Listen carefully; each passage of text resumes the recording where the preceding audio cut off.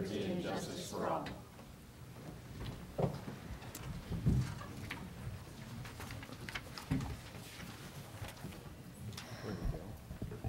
Thank you. We have Spanish translation tonight. Yes, we do. Vivian Rodriguez, would you please introduce yourself? Sí, buenas tardes y bienvenidos de parte de la Junta Directiva del Distrito Escolar de Santa Bárbara. Si hay alguien que necesita la ayuda de un intérprete, por favor levante la mano para darle un audífono. Gracias. Gracias. We have headsets for the hearing impaired, as noted on the board here. If you need some, please let us know. Announcements of closed session. We had a vote on the to approve the Casey waivers for graduation for students with disabilities. The motion was by Parker, seconded by Cordero, and it passed 4-0 with Harder absent. Acceptance of donations. Move to approve with appreciation. And you see that the total is $56,000 together with the $25,000 in donations to the theater department at Santa Barbara High School. Oh, yes. Second. Motion by Harder, second by Cordero. All those in favor? Aye. Passes 5-0. Introductions, proclamations, presentations, or recognitions. Well, we do have two presentations tonight. First of all, I'm very pleased to introduce our new Director of Special Education, Anissa McNeil. Anissa, would you please come forward? Let me brag on you a little bit before we give you a chance to say anything. Anissa comes to us from the Mountain View Elementary School District, not in the Mountain View on the peninsula, the Mountain View in El Monte, California. She was the CEO and owner of Education Works. She has an extensive background in early childhood education and, of course, in special education. Anissa has a deep understanding of special education law and implementation, speech and language evaluation and therapy, professional development training, and early childhood education. She's very passionate about the needs and the potential of students with special needs. And as I called references and checked on Anissa's background, they all had the same wonderful things to say. Ms. McNeil is completing her Doctorate of Education in Organizational Leadership at Pepperdine University. She has a master's degree in Educational Administration and Leadership from Point Loma Nazarene University in San Diego, and master's degree in Speech Language Pathology from Cal State Fullerton. She earned a bachelor's degree in Communication Disorder from Cal State Los Angeles. Anissa McNeil. Thank you. Thank you, Dr.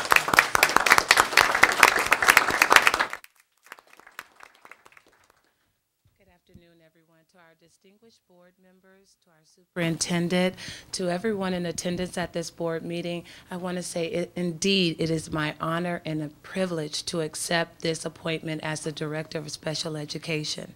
I'm excited to be a part of the Santa Barbara school districts. I do believe that in special education there is a world of possibilities. So I'm excited to be here. I thank you for your time, and I look forward to a long-lasting relationship. Have a great evening. Thank you and welcome. And do you have someone to some to introduce there? Oh yes, We have family. and they say behind every person there is a multitude of cheerleaders. So I want to introduce to you the most outstanding people in my life, and I'm going to start with my two sons. I'm going to start with my youngest, Randolph McNeil. Randy, please stand. That's my son, and this is my oldest son, Bryce McNeil. And then I have a lifelong friend. Her name is Miss Keisha Mitchell. Keisha, would you please stand? And then I would love to introduce to you my left hand and my right hand, my brother and my sister, Mary and Cecil Woods. Truly, without them, this wouldn't be possible. Thank you all very much. Thank you. Thank you. Thank you. Good. Our other presentation is someone who's new to our community as well. We treasure our partnership with the Santa Barbara Museum of Art. Their exhibitions and events for students and staff add a rich dimension to the education of our students. I was at the Museum of Art just the other day as they were doing a very labor-intensive project on a table in front of the Monets on the wall behind our students. It was an incredible sight. I'm pleased to welcome and introduce Larry Feinberg, a renowned scholar and curator who became the museum's new director.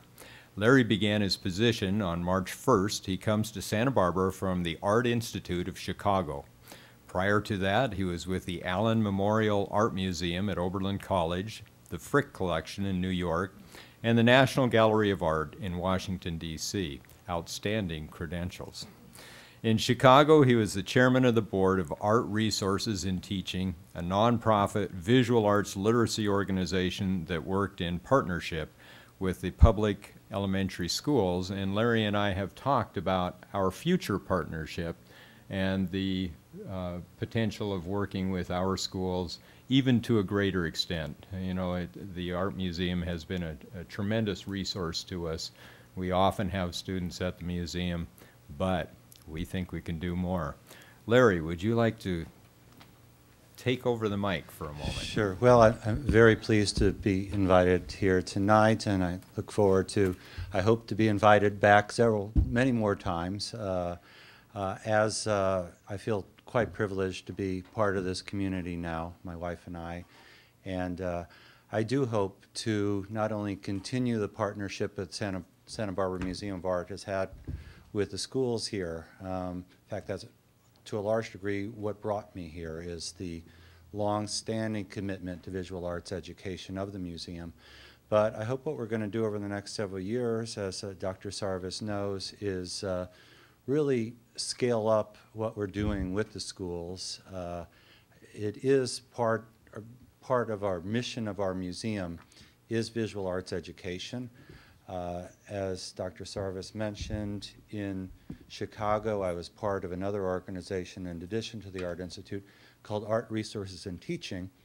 And what we did there was trained and paid professional artists to go into the Chicago public schools, into the inner city public schools, teach art and art history, not because we're trying to create a generation of little artists, although that would have been wonderful, but because we believe of the power of visual arts education to build creative thinking skills, to help in problem-solving skills, and in the testing that we administered ourselves, as well as many other studies, contrary to the one that was mentioned in the New York Times Magazine this weekend, recently conducted by Harvard.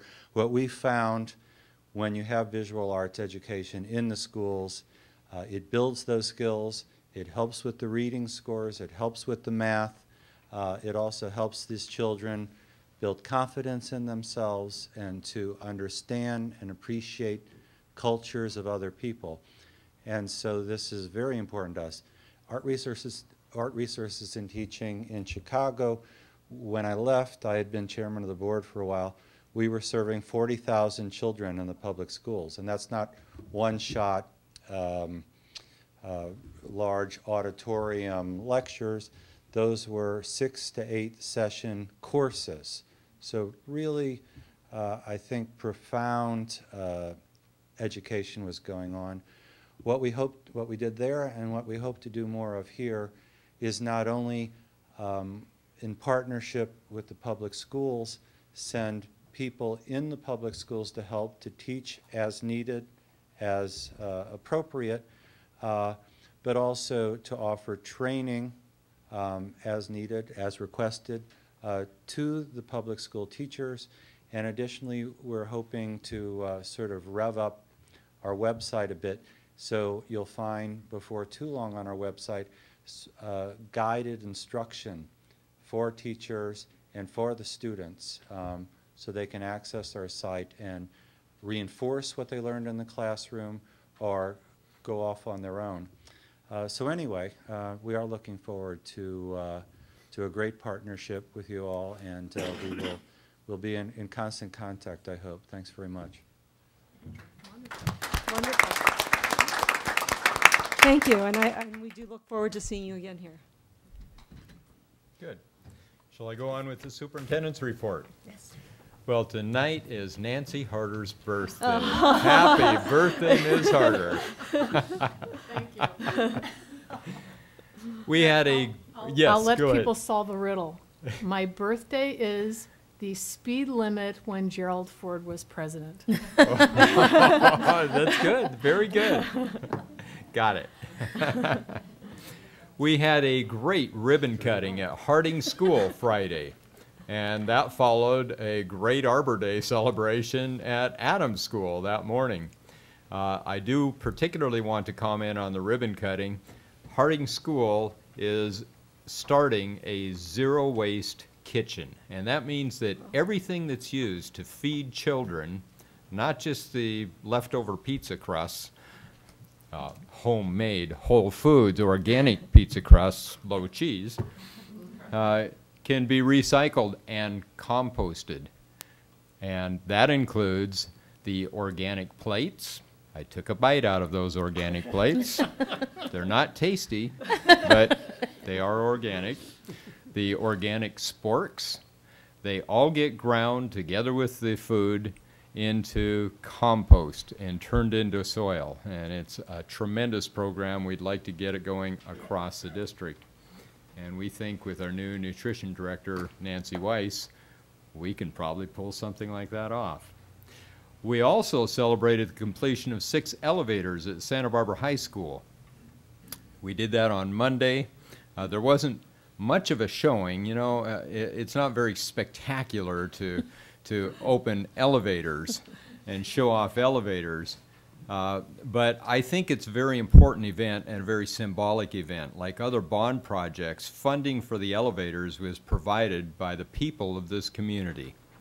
The expense of 6 elevators, $5.3 million, is also symbolic of the significant amount of bond funds used to provide Americans with Disabilities Act handicap accessibility at schools across Santa Barbara school districts.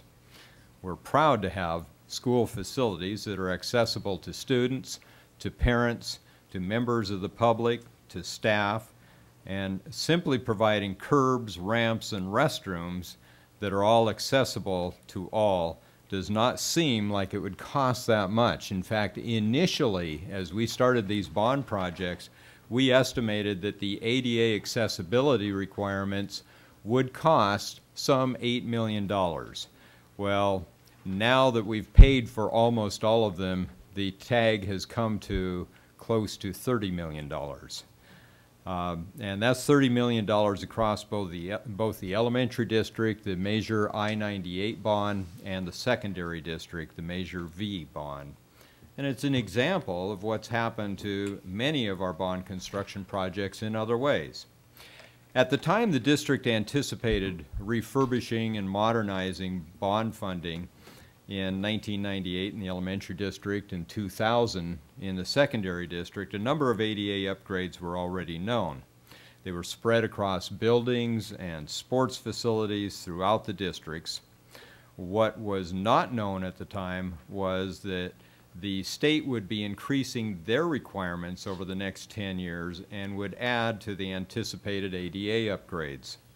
Well, following a series of lawsuits against school districts across the state, we were one of them, the Division of State Architect moved proactively by increasing the requirements on ADA compliance on renovation projects. Instead of requiring that up to 20% of a school project budget be allocated to ADA, the DSA, Division of State Architect, required districts to allocate whatever dollar amount was needed to complete the ADA portion of the project, and the resulting impact on project budgets has been significant, not only in our district, but in other districts across the state. Again, I need to say that we're proud to have those facilities that are accessible to all. But there was another factor that added to this. The rising construction costs decreased the value of money from 1998 and from the year 2000, so that that bond money by the time of construction would buy only about half of what it was initially expected to buy. Well, as a result of these factors, over 4 years ago, the district scaled back bond construction projects to those that would obtain the necessary ADA access, and as a result, other projects were not completed. And there were many schools affected by this. Adams School was one of them. It wasn't just the library at Adams School, it was the portables and some other modernization projects. Cleveland School was one. Franklin, even though we built a brand new wing at Franklin, there are other projects that were not done at Franklin School. Peabody School has uncompleted projects. Washington School, including their library. La Colina Junior High, La Cumbre Junior High, Goleta Valley Junior High, Santa Barbara Junior High, Dos Pueblos High School, San Marcos High School, and Santa Barbara High all have projects that were not completed because there was not enough funding through our bond funding. Although it was not my decision at the time to scale back the projects because I was not superintendent, it was the right decision. Elevators may not appear to be exciting, however, to hear from students who today can get to class on time at Santa Barbara High School, a school built in 1924 on a hill, it's a wonderful thing, and the community deserves our heartfelt thanks for making this a reality. Well, that's a little more than I usually say about projects, but I know we had some good press coverage there, and Colby was represented with his paper, for example. But I don't think the community is aware of all of that. Today, I attended the California Association of School Business Officials, CASBO, for the induction of the organization's new president, Eric Smith. Eric Smith is our deputy superintendent, and he is not with us tonight. He's meeting with them for one more day, and he'll be back the following day. CASBO is a private, nonprofit, statewide professional organization that provides its individual, school district, and county office members with expert professional development, advocacy, and information in the area of school business management and operations. So congratulations to Eric. Last week, La Cuesta principal Kathy Abney was named Administrator of the Year for District 6 at the California Continuing Education Association. District 6 includes San Luis, Santa Barbara, and Ventura counties. And our secondary district's graduation promotion schedule, let's see, do you have it with you? Well, no. It's posted on the web, and it's accessible on our district homepage, so you can see all the times and dates of the graduation schedule. Coming up is Employee Appreciation Day. That's next week, May 8, at Borders on State Street. The group Fly to Blue will perform. You will recognize one of its members, Dr. David Gilbertson from our Special Education Department. Sadly, we note the passing of two exceptional educational leaders. Longtime administrator John Baitner died on Friday. In his youth, John attended Harding, La Cumbre, Santa Barbara High School, and after serving in the Navy during World War II, he taught at La Colina and went on to serve as the principal of San Marcos High School and a number of other schools, Wilson, Lincoln, and Franklin Elementary Schools. His heart was with the district, and he spent many of his post-retirement years as a consultant here in district office. Over the weekend, longtime Franklin teacher Janice Ulloa Brown passed away. Janice, a bilingual educator, joined the elementary district in 1991 and taught at McKinley, Cleveland, Cesar Chavez Center, Charter Schools, and Franklin. And if you attended the district's 140th anniversary just 2 years ago, 140 years, that's right, you will remember the incredible Mexican folk dances performed by her Franklin students. Her students captivated the audience with their spirited performances and reflected Janice's passion for teaching and love of the students she served. Both John and Janice will be missed. Coming up in the days ahead, well, we're wrapping up the year and the performances are just stacking up. Santa Barbara High School, they're Visual Arts and Design Academy has its annual art exhibition, which closes this Friday. San Marcos High's performance of Damn Yankees runs May 1 through 3 and 8 through 10. Santa Barbara High's performance of Beauty and the Beast will be on May 9, 10, 11. You'll have to go to the district website to check these dates. It goes through the 17th, and there will be a Mother's Day matinee on May 11. Good for them. La Cumbre Junior High will present Gary Smith and the Kids Sing the Hits on May 10. La Colina Junior High's Advanced Concert Band, Jazz Band, and Drumline Spring Concert takes place on May 15. Goleta Valley Junior High's Beginning and Advanced Band Concert will be held on May 20. San Marcos High's Beginning and Advanced Band Concert will take place also on May 20. Dos Pueblos High School will present Beauty and the Beast May 22 through 24. And La Cumbre Junior High will perform Hello Dolly June 4, 6, and 7. And you can go to the district website. It's shown on the board, top of the board, sbsdk12.org for more information, or call the school. Thank you. Whew, that was long. That was good. Thank you. Dr. Sarvis, these forms are available on in the back, Yes, they correct? are. So for any of the public who is interested in having a list of those dates and events that Dr. Sarvis just read, this flyer is available on the back table with all the dates and times listed. Okay, thank you. Now it's time for public comment. This is comment on items that are not on the agenda. You have 3 minutes. So who do we have tonight? We have Bart Miller. And Mr. Miller, you think you're going to run a little over the 3 minutes? Maybe not. Okay. I'd like to thank the board for giving me some of their valuable time, even though what I'm going to say is primarily for these people here. I'm looking for a little help to help with some fundraising.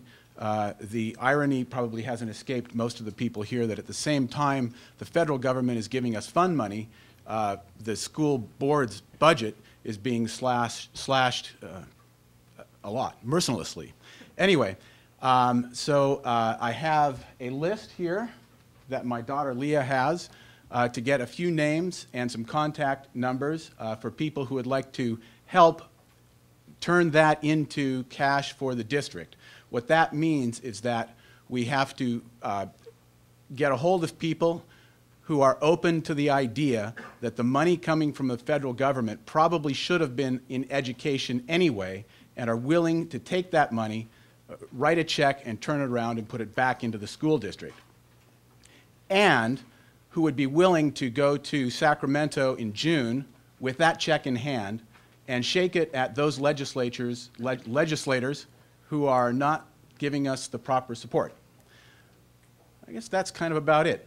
So we've got some information on the back table. There's a form back there. If you don't want to put your name on this list, you can take the form, fill it out, and send a check in. You can make 1 million copies of it and give it to everybody you know, and they can send money into the district.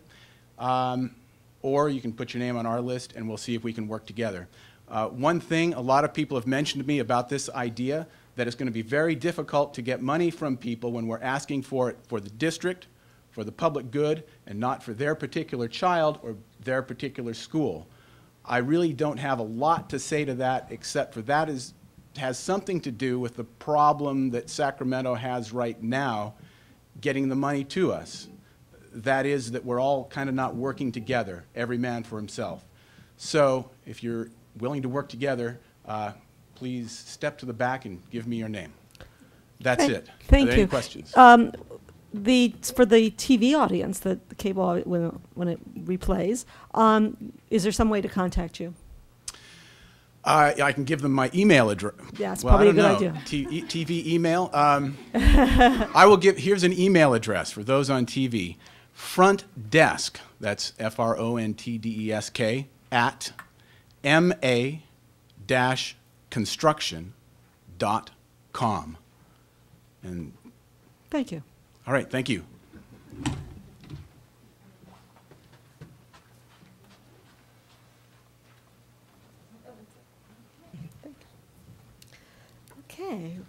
The consent agenda.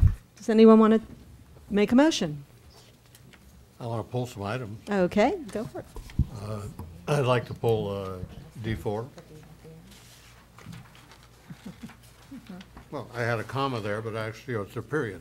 D4. Okay, anything else? Anybody else? Otherwise, Move to, move to approve, with the exception of D4. Second? Cordero and Harder. All those in favor? Aye. Aye. Any opposed? Passes 5-0.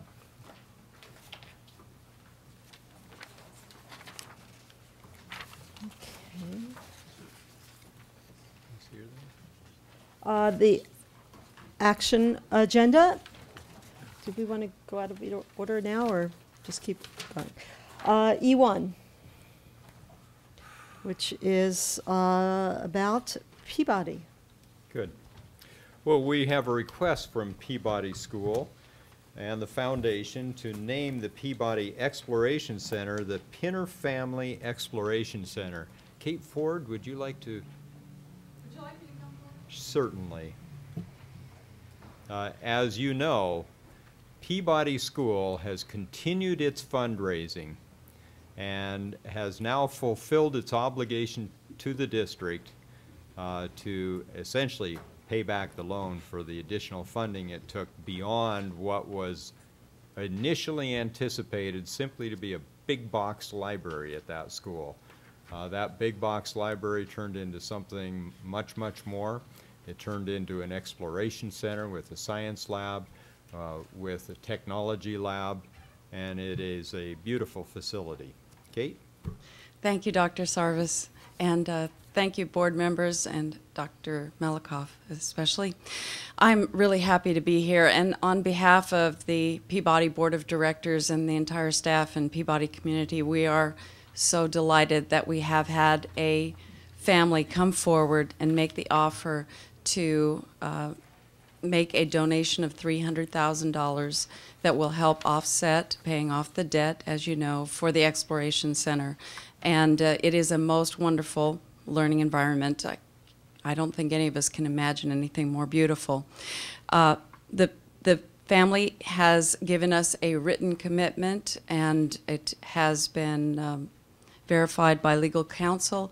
And we are so happy because Trey Pinner, many of you know Trey, was a founding member of our foundation council at Peabody, and his wife, Nancy Pinner, is also a teacher. She is our ceramics teacher and considered to be the art mentor at Peabody. In addition to Trey and Nancy, his sisters, his two sisters, are also part of the donation, and on April 14th, as I indicated in the letter to Dr. Sarvis, we held a ceremony of gratitude, which was a beautiful time for the entire school to show its gratitude and for formal organizations within the school to also have representatives to share their gratitude.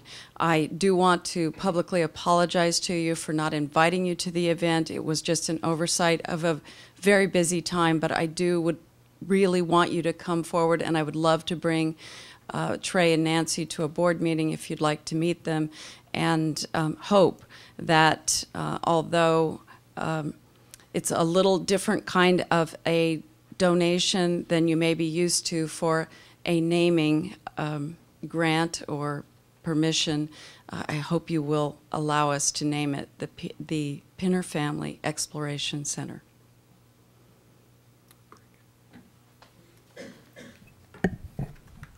Go ahead.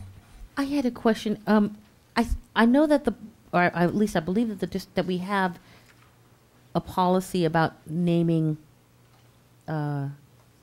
buildings, etc., facilities, and can you just refresh my memory what the policy is? It's, I didn't. yes. Oh, the one we have in our. It's in the back. binders. It's essentially At the about a back. significant contribution, and that significant contribution is sometimes monetary.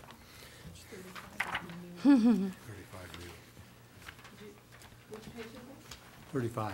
Page 35 is the new one. And the former policy, you just have to dig through the crossed out sheets. It's about 10 pages in. It's not different, is it? Here it is. It's a little bit It's different. Board Policy 7310. The governing board shall name schools or individual buildings in recognition of, and there are 3 things noted: individuals, living or deceased, who have made outstanding contributions to the county or community. Secondly, individuals living or deceased who have made contributions of state, national, or worldwide significance. And third, the geographic area in which the school or building is located. You're reading the new one.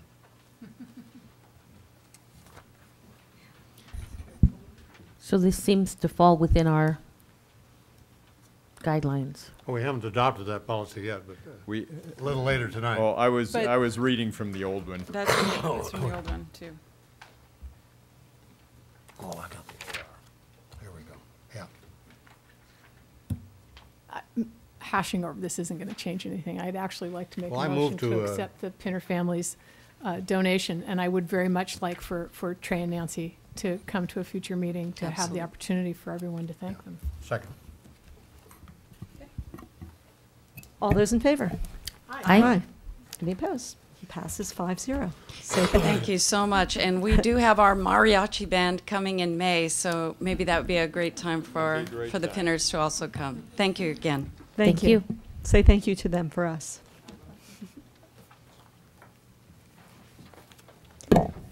E2, the second reading of the proposed Santa Barbara School District's discipline guidelines and dress code.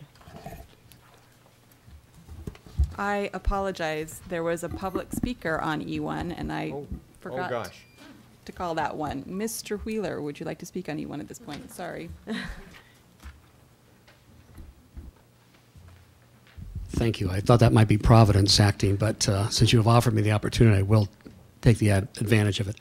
I think this is a great opportunity for the district to once again have a partnership with a community entity.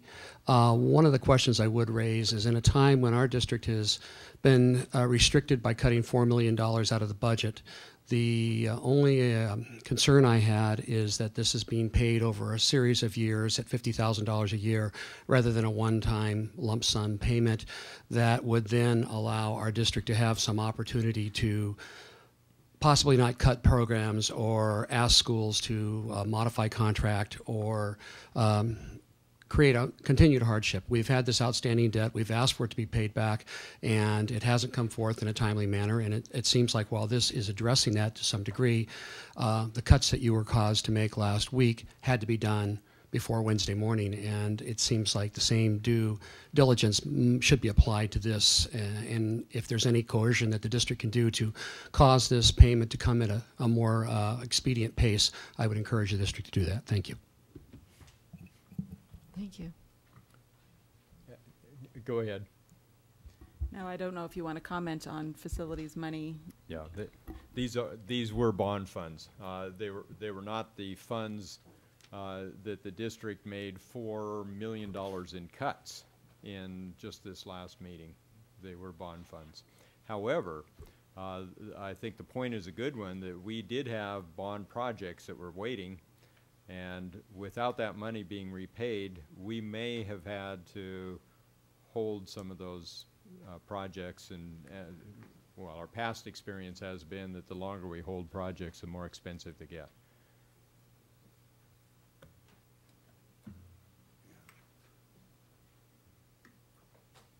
Okay, now we'll go on to E2 since we already took the vote. The second reading of the proposed Santa Barbara School District's discipline guidelines and dress code.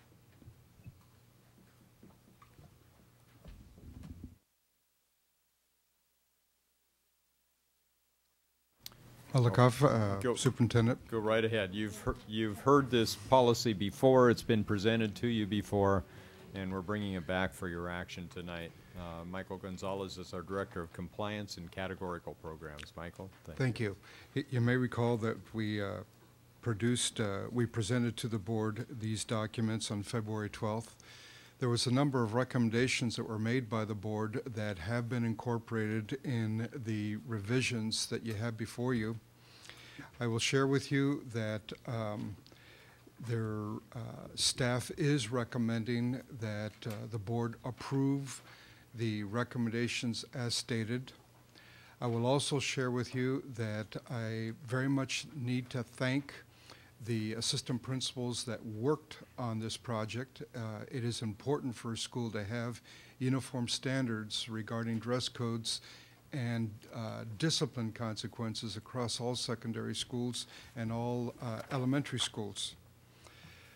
I wanted to share with you that there has been much discussion regarding the consequences for what I will label as violation of Education Code number 7 listed on the attachments before you. I will share with you that very clearly staff is recommending that we get involved with what I will label as a 3 strikes approach to possession, use, or under the influence of substance abuse or drugs or intoxicants. And you will find that working in partnership with with Ed Quay of the Santa Barbara Teen Court Organization, we have come up with what I believe are very appropriate consequences for students who get caught up with substance abuse violations. In the same breath, I also want to share with you that we did meet with the school resource officers, both the Santa Barbara Police Department as well as the sheriffs. We met with representatives of probation, and I've had an opportunity to speak to just about every assistant principal. I want to share with you and go on record that they do not support the district moving into a 3 strikes approach. They very clearly believe that it is in our best interest for student safety to continue with the present policy that calls for 2 strikes. As the person responsible in the district for overseeing the expulsion services over the last 4 years, I believe we have presented evidence to the board that in many cases that might not be an appropriate recommendation. Attached to E2 are a series of statements that were submitted to us in support of the 3 strikes approach. They come from the Santa Barbara Teen Legal Clinic, who I believe is here tonight. They come from the CADA Fighting Back organization, Daniel Bryan Teen Court, that is represented here tonight. Dr. Jill Sharkey also submitted to us a document. I do not believe that Dr. Sharkey is here tonight, but her statement is attached to that, and there may be one other document whose name I forget. I think I'll leave it at that. I simply want to remind the board that one of the revisions that you asked us to make was to make sure that board policy were cited in the drafts, and I hope that those inclusions meet with your approval. Mr. Gonzalez, I know there's also quite a bit of interest about the dress code changes, and the primary change, to my mind, is one of specificity rather than a rather vague dress code policy that alludes to gang dress or gang paraphernalia. Could you comment on the dress code changes as well? That is correct. You may recall back in February when we approached the board, several board members said, look, written policies are one thing, enforcement is another, and we grant you that. That is very, very clearly the challenge with any kind of regulation that involves students, secondary students. I will share with you, however, is that the assistant principals who worked on this design have the responsibility day in and day out of making sure that our campuses continue to be the safe learning environments they are. There is a number of clothing issues related to our students. Gang clothing is certainly one of the current issues, but by no means is it the only one. Most of the board members have commented in the past about their visits to our high schools in particular, and some of the dress that was allowed that is probably inappropriate. This dress code is designed to send a very clear message to administrators, to staff, to students, and parents that this kind of clothing should not be permitted at our schools. Again, I grant you that the enforcement issue will be the next big hurdle in enforcement of any of these rules, but especially the dress code.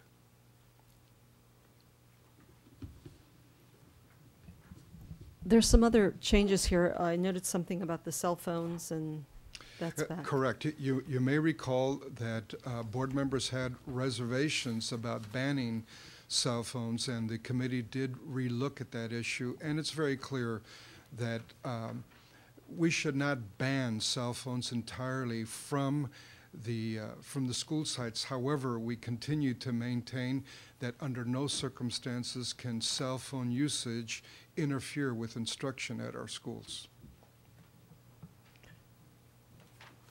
Go ahead. I'm a little confused. I count a number of items, such things as hate crime or violence, terroristic threats, harassment threats, intimidation, including against witnesses, use of physical force upon another person, which maybe I just don't know how to read your table, but in the last 2 or 3 of those, it tolerates a first, a second, and additional offenses, which seems to me terribly permissive. And then there's an operative verb at the very beginning. A student may be suspended. I don't see any shall be's. It looks to me like this is a very open-ended, as I say, permissive set of recommendations. A possession of a knife or dangerous object, 5-day suspension, and possible recommendation for expulsion on the first offense. And then there's a possible second offense, 5-day suspension and recommendation for expulsion. As far as I'm concerned, possession of a knife on campus is grounds for expulsion on one offense. And I think that an awful lot of people in this community would share that sentiment. If I may comment, the Ed Code is very clear with expulsions with possession of knives. We usually do not include the language that I'm going to share with you now. The Ed Code, for example, when it speaks to the issue of possession of a knife, also has a clause that, again, is not ordinarily associated with this writing, that one, a possession of a knife with the permission of a certificated staff member is allowable. But two, the Ed Code also talks about school officials having the obligation to take a look at, was there any extenuating circumstances that lead a student to possession of that knife? You have charged the principals and the assistant principals, as well as the administrative hearing panel, should it get to that level, to make that judgment and make a recommendation to you folks regarding an expulsion recommendation. And up till now, I believe that process has worked very well to protect our students and our staff. Now, what about a hate crime or violence then? What's the Ed Code say about that? Because here we have up to 5 days suspension, a parent conference, referral to a counselor or teen court for the first offense, 5 days suspension, parent and law enforcement notification, recommendation for expulsion for the second offense, a hate crime or violence. Well, you left out part of that. The first offense also includes possible recommendation for expulsion. With possible recommendation for expulsion. Possible. It's been my... I mean, that just seems, as I say, terribly permissive for a hate crime, or maybe, how does the law define hate crime or violence? Maybe I'm just using this, Mr. Price just left, but he pointed out to me once that common sense doesn't necessarily rule when you read the law. If I may share with you, my experiences as an administrator of a junior high is that often junior high students will make statements that are hateful in nature but do not rise to a consequence that includes expulsion. These policies are written in such a way that it does give school administrators the kind of leeway and freedom they need to make a good judgment before an expulsion recommendation is made. Okay, use of physical force upon another person. Let's try that one, because that has first, second, and potentially additional offenses, and nothing, and no shalls. Use of physical force upon another person. Right. Again, I will share with you that it's been my experience, again, reflecting on junior high as well as high school experiences, that force upon a student at a junior high, for example, could include and be interpreted as a student who grabs another student by the arm or by the shoulder in a hallway that would not rise to a recommendation to expel. On the other hand, an assault, a very clear assault, does rise the first time to an expulsion recommendation. And again, what we've given is guidelines to our administrators to interpret each and every individual case that's brought before them and judge those cases on the merits of that individual case. And that's what these guidelines are designed to do. They're also designed to make sure that parents and students understand that there are certain kinds of behaviors that are going to have consequences. But the primary, this is a tool for administrators to use to make sure that their schools continue to be safe and are open to interpretation. Well, let me move on to that point then, because I have heard from a number of constituents that some administrators are pussycats when it comes to enforcing these rules, that they're extremely permissive, that it's like an open door, a revolving door. And so how do we, as the board, as elected members of the board, how do we get accountability of some kind, some assurance that all the things, that this discretion that you're saying is built into these things is not discretion to the extreme of permissiveness, rather than some kind of discretion to really hold kids accountable for the rules. You know, and not be afraid to administer consequences for non-compliance with the rules. It just seems very open-ended in the hands of administrators, some of whom have the reputation of being very, very soft. I think I'll state my own position and then defer to the superintendent and assistant superintendents. It is, I believe, the function of the board to direct the superintendent and the assistant superintendents who direct the directors who work with the principals on enforcement of rules. And if you have these kind of concerns, those concerns need to be, I believe, expressed to the superintendent and the assistant superintendents to take the appropriate actions. That is my own belief, and I'll defer to our administrators.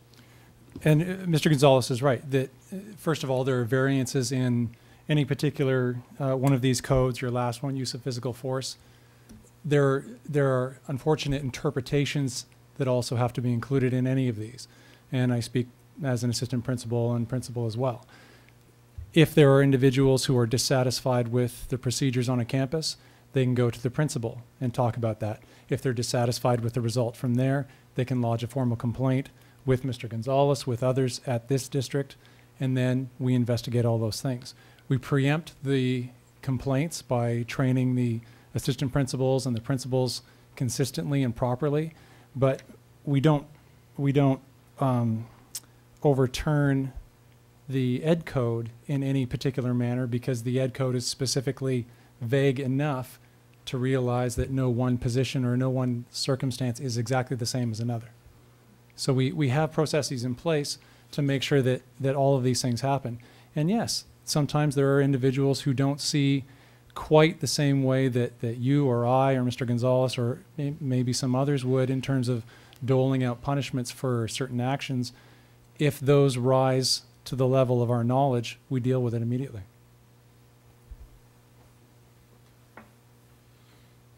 I have a couple of questions.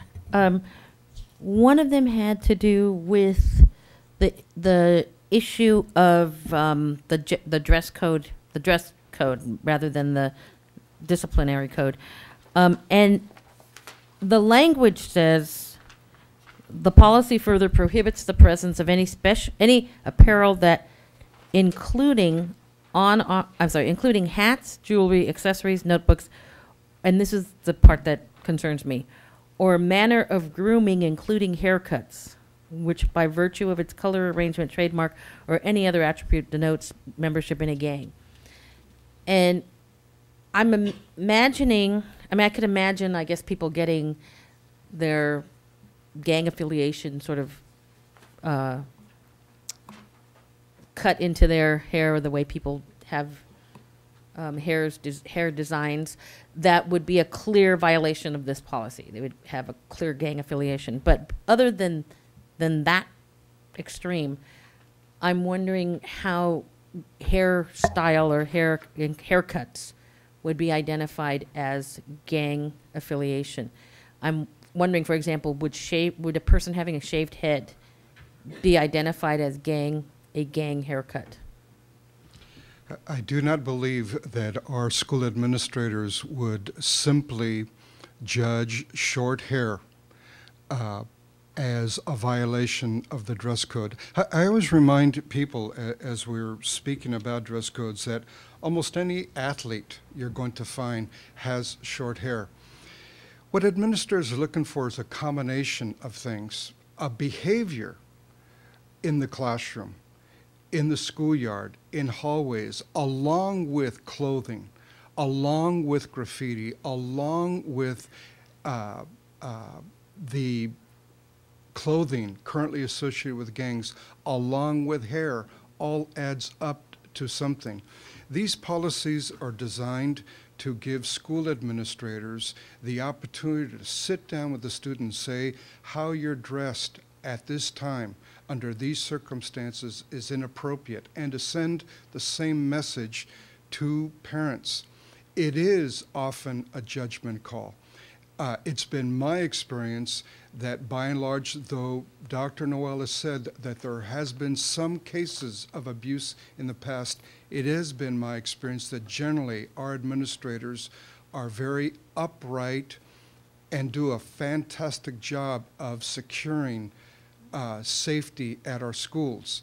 And any tools that we can provide our administrators that helps them do that job, I'm going to support. In addition, I want to share with you that as the assistant principals were working on this dress code, they had an opportunity to speak to school resource officers who brought to the table the kind of information that they are hoping to prevent that is happening in other neighborhoods. And so some of this is preemptive. And I'll leave it at that. Well, your answer actually leads to another concern, because I'm typically not in favor of policies that are selectively enforced. And so correct me if I'm wrong, but what I was interpreting from your response is that if a student is dressed in a particular way, has maybe exhibited some other characteristics, that student's haircut, for example, might be interpreted one way. If the student had the exact same haircut but hadn't exhibited these other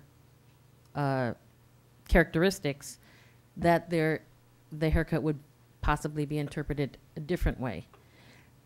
And my experience is that students really respond negatively to rules that they perceive as being directed at something other than the specific fact.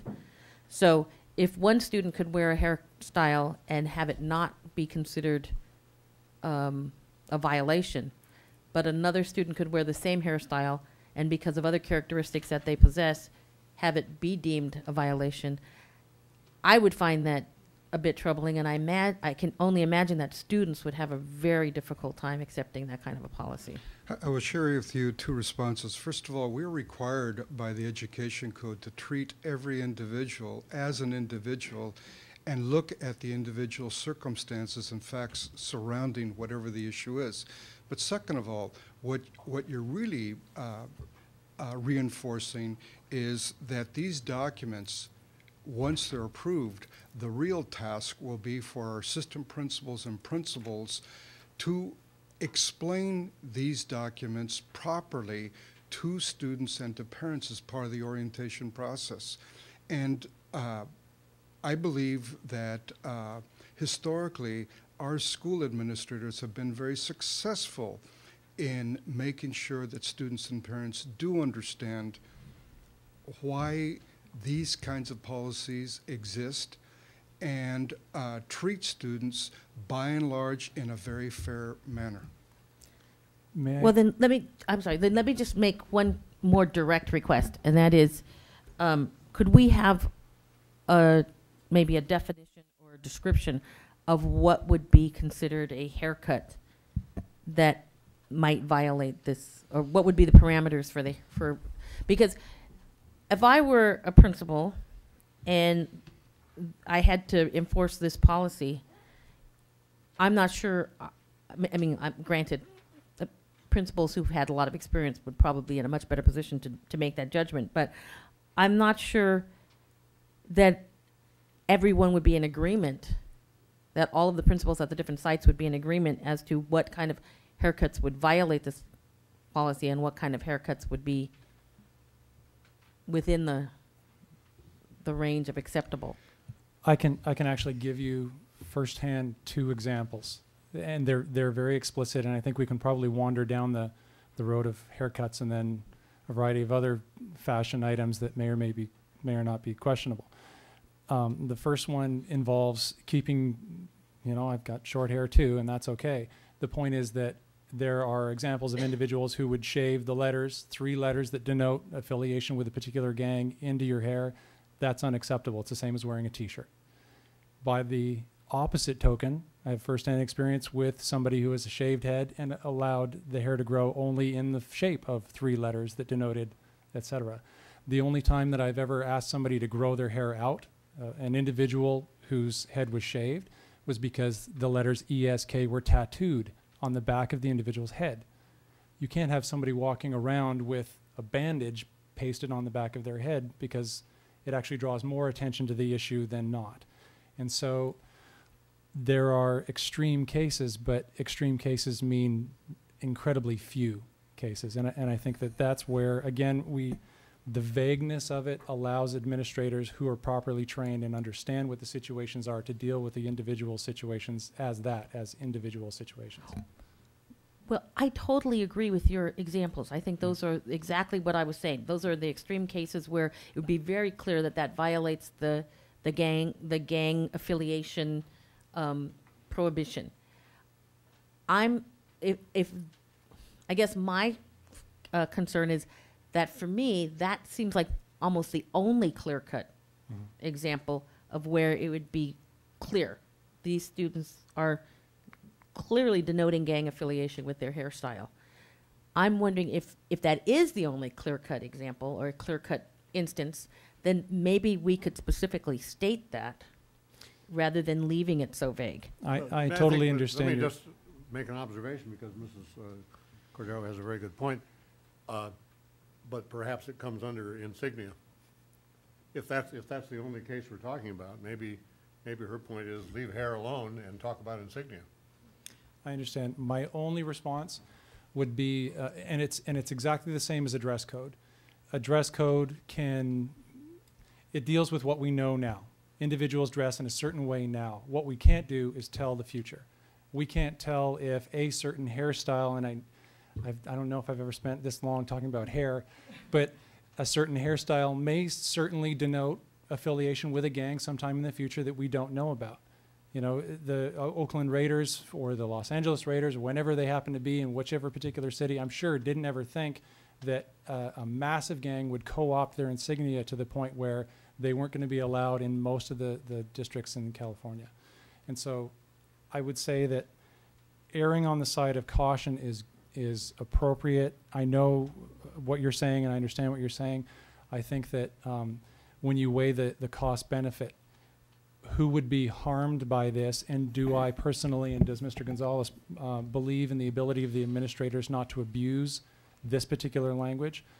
I believe in the abilities of those administrators, and I believe that Mr. Gonzalez does as well. So I think what you're doing is simply putting something in place to potentially deal with an evolution of hairstyle or fashion that we haven't come yet to understand. Ms. Harder. My only response. I have a question, and that is, we are not talking about a haircut in and of itself being able to be the entire dress code violation.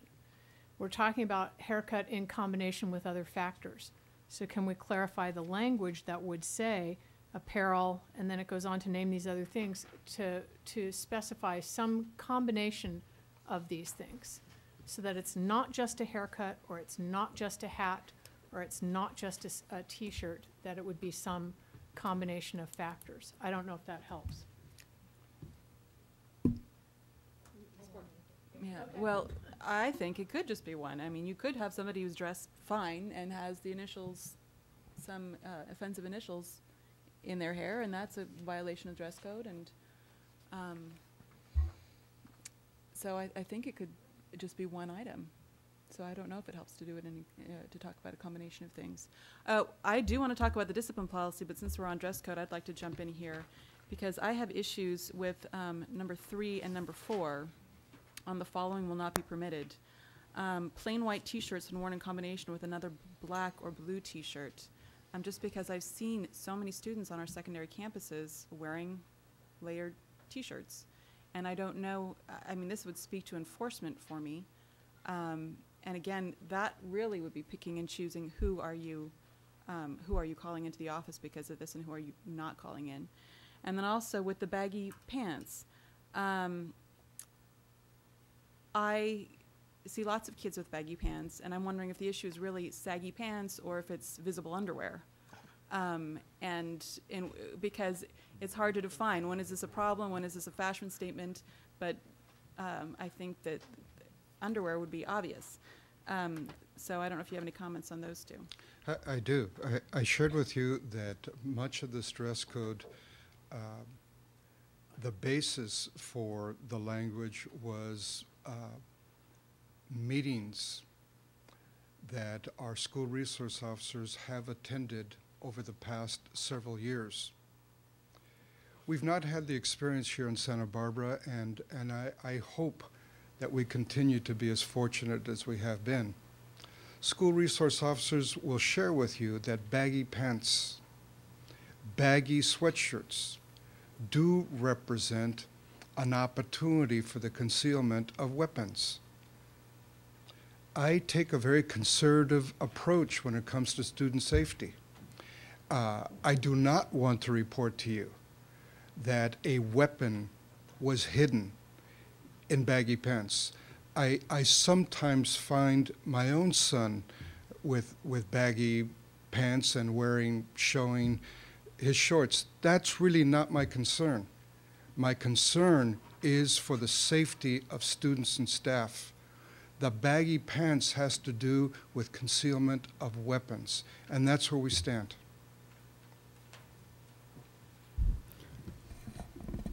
Can I just piggyback on that? And I think this is, I don't know if this is Ms. Parker's concern or not, but this is where I keep running into concerns, and that is, I share your concern.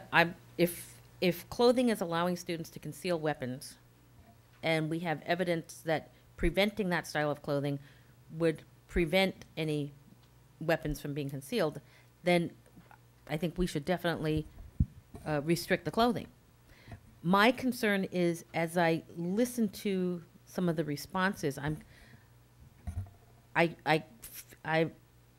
feel like I'm continuing to hear that there will be some discretion in how this is imposed, and that is where I do respect the integrity and the professionality of the administrators that we have on campus, but I also think that we tread a very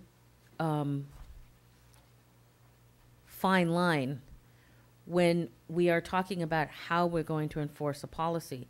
So if the policy is going to be that no student on campus can wear baggy pants, and we have a clear definition of what constitutes baggy, then I'm willing to consider that.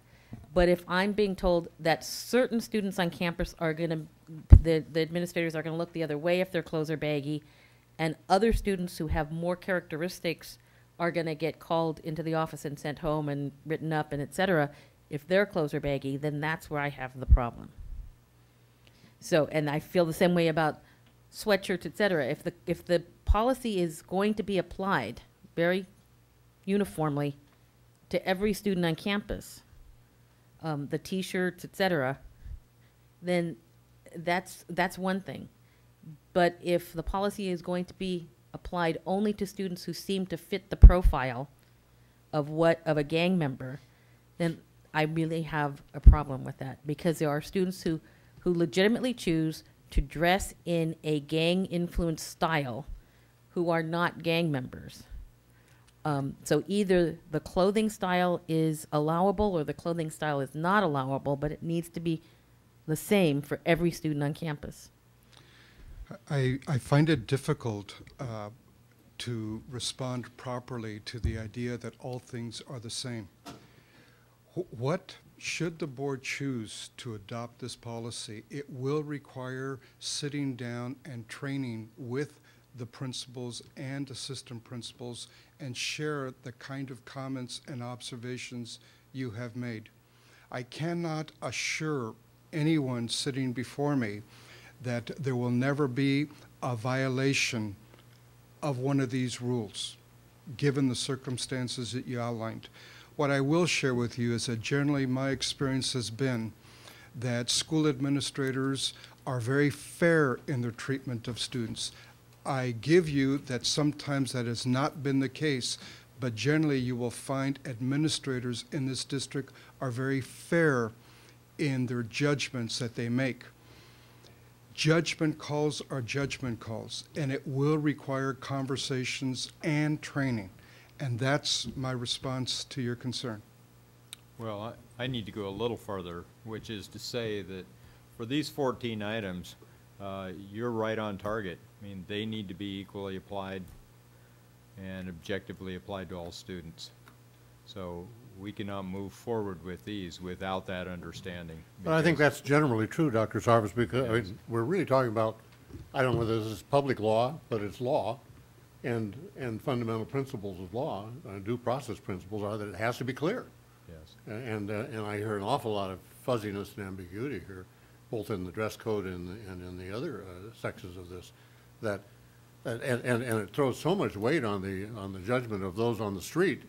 And I understand that's true in law enforcement in general, but they do an awful lot of training in law enforcement, and what I guess I'm wanting to hear now is what are we doing about training the administrators who are going to be interpreting this? Well, we will go into training, and in fact, and there ought to be a lawyer. I don't want to hire any more lawyers. I'll take that back. Thank you. May I respond to that point? Please know, as I shared with you back in February, that these regulations were reviewed by council and were approved. Ms. Parker, you weren't done. Well, I do also want to talk on the discipline policy, and I'm sure that you all do as well. Going back to the discipline policy, a few things that came up for me. One is that I did not see cheating and plagiarizing on this list, and I'm not sure. I mean, I know obviously every school has its policies. I haven't seen a board policy on it, and I'm not sure if it was just going to be left up to site discretion or if this was something else that should be consistent across all schools. If it's not on there, it's our oversight, and it should be consistent across all the schools. Okay. So I would like to get the committee recommendation on cheating and plagiarism. We'd be happy to come back with something on that, because I don't recall that we have a policy on that either. Okay. And the other thing, another thing that came up for me is that it says at the top that, you know, the student may be suspended or expelled for any of the acts listed below if it occurs while on school grounds, while going to or coming from school, during the lunch period, or during going to or coming from any school-sponsored activity at any school. And that brought up the issue of social networking sites and the internet for me. When some of these things such as hate crimes and harassment, threats of intimidation, etc., what are the parameters in terms of if this is going on between students on social networking sites like Facebook or MySpace? The general guideline under the Education Code is, 1, does it interfere with instruction? And 2, can a nexus, a connection between school and this activity be established? If it can, the school has jurisdiction. If it cannot, the school does not have jurisdiction. If I can intrude at this point in time, Dr. Noel would remember, other board members would not. We actually had an expulsion related to a social networking website that was deemed a hate crime, and it was dealt with. So anything using the computer with a nexus to the school that could fall under the heading of any of these things falls under our jurisdiction. Then, assuming that this is something that's going to be available for parents, then I think, and students obviously, it would be helpful to have that clarified in the top of the discipline guidelines so that they don't have any misconceptions about what they're doing in the privacy of their own home in terms of how it could affect another student and how it could be related to interfering with the student's education. That's a very good suggestion. If I could draw your attention to number 29 of the Discipline Code, which is found, I believe, on page 5. You will find that 29 references unacceptable use policy. That appendice was not attached to your attachments. However, we will make sure that that kind of language is embedded in every school's acceptable use policy. Well, that was going to be my question about number 29. Does number 29 apply only to school computers, or does it apply to personal computers as well? Again, as I shared with you, the Ed Code is very clear. Either that activity is interfered with instruction or a nexus, that's the language that's used, or connection can be established between that activity and school. And I think Mrs. Harder mentioned a case where that nexus was proven. We've done some work on updating the acceptable use policy, and we need to bring that back to you for revision anyway. But I think that the point that Mrs. Parker raises is important, because while 29 is an offense in and of itself, computers could come into play when you're talking about extortion, terroristic threats, hate crimes, yes. You know, that kind of thing. So, just to clarify, you're absolutely correct. You may recall, as you've seen from expulsion packets, that schools have been instructed that when they suspend, they're to list all of the possible violations concerning that fact. And so it's possible that a student could make harassment as well as defiance of school rules, as well as a number 29. And so schools regularly do that now. But again, I do believe that your point is important enough for clarity that we need to include it in the acceptable use policy. Okay. And I had... Can I just add one more thing to what you said, was that beginning part where it's the student may be suspended or expelled. Can you go back to that, the very beginning of this? Page 1? On the first page, on the second page. Top of the chart. Top of the chart. That also we have expelled students who are truant, and that's not doesn't seem to be included in there. There are students that walk off campus and do something. We have included that. Just to clarify for the record, no. is the answer to that. We have never expelled a student simply for being truant. No, I didn't mean, I meant they've done one of these things Correct. while they're truant, excuse But me. if you read the Correct. guidelines up above, it says going doesn't to or s- from school during lunch or off campus during going to, et cetera, et cetera. But it doesn't really say during school hours, but off campus. Doesn't say not going to school when you Not should going to have. school. And we've certainly seen that many times. That's a very good clarification. Thank you. Yes, I had a couple of. Well, Are you she was, finished? no, No, she's I not wanted done. to- I sorry, interrupted her, so. The one other thing that I wanted to touch on was number 7. We currently have a first offense situation. This is for the possession under the influence and or use of any controlled substance, alcoholic beverage, or intoxicant. Currently, we do first offense 5-day suspension, referral to counseling, such as the super program, teen court, and so forth. And right now, for our second offense, it is suspension again and a recommendation for expulsion. And I saw some of the things in the documents, some of the documents that referred to as zero tolerance policy, that made me sort of wonder, because there are zero tolerance policies in some districts and states where if somebody's put up for expulsion, then no matter what the circumstances are, they're expelled. And that is not what we're talking about in terms of a zero tolerance policy. It is a recommendation for expulsion. So when I look at the data, and the last time that you presented quite comprehensive data that talked about second drug offenses was in the summer of 2006, Mr. Gonzalez, when you did a report on expulsions over 3 years. So what I saw was that in 03-04 there were 28 recommendations for expulsion because of second offense. The number expelled was 13. Again, in 04-05 it was 28. The number expelled was 11. In 05-06 it was 19 recommended for expulsion. The number expelled was 12. So the board and the administrative hearing panel have always looked at these circumstances on a case-by-case basis and decided, is this student a danger to himself or to others, or would this student be better served in an alternative setting? So I guess I'm wondering, what is it that that is the concern for staff? And when you say staff, you don't mean any of the site administrators. They all think that it's not a good idea to The shift vast majority, correct. and law enforcement does not think it's a good idea to change it. Correct. So we do look at these kids on a case-by-case basis. They do get counseling. And I guess I just need some more information on why you think that this is a good idea. Sure. In the cover memo, I've mentioned to you previously Michael Blatcher's perspective on expulsion to under the influence or possession or use of illegal substances.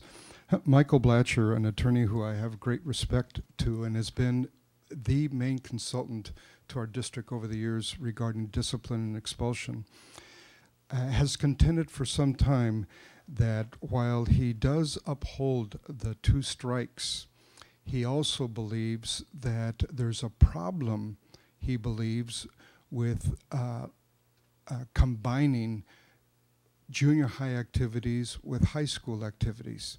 He has long contended that while he agrees with 2 strikes, that he would rather separate violations that happen at the junior high from violations that happen at the high school. And I believe that his thinking has much to do with a lot of the data that exists regarding brain research and students' understanding of their actions and consequences at this early age. That kind of thinking and those kinds of conversations with Michael began a journey of studying this issue more in depth. I recall I shared with you that one of the things that school districts are obligated to look at, school officials are obligated to look at, have we exhausted all means of correction before we take the final action of removing students from our district? I've long felt that Super, while it's a great program, does not constitute all the means of correction at our disposal. The folks at Daniel Bryant and Teen Court have put together a series of options that I believe will satisfy the definition of have we met all the possible corrections before we take the ultimate action of removing a student from our school district. So my own thinking in recommending a three strikes approach falls on the work of Michael Blatcher, the questions he's raised to me, and the work that I've been able to do with the groups that I've mentioned. Could I just ask,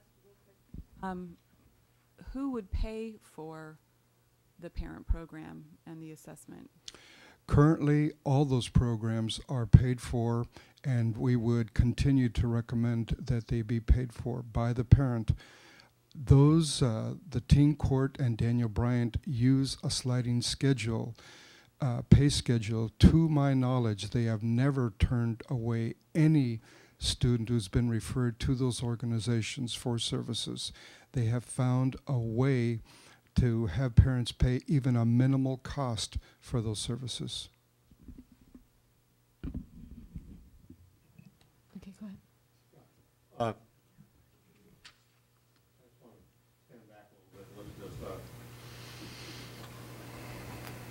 I have to observe that I doubt if any students ever read this. So they know this only through its application on a case-by-case basis. They may, I know it's probably in a student handbook somewhere, but I'll stick to my hypothesis that that not many students read this. And this whole, and that's the point where I want to go with this. What we're really talking about is a whole system, a gestalt. And yet we tend to kind of commit the reductionist fallacy of looking at it in its parts rather than looking at the whole, which is greater than the sum of the parts.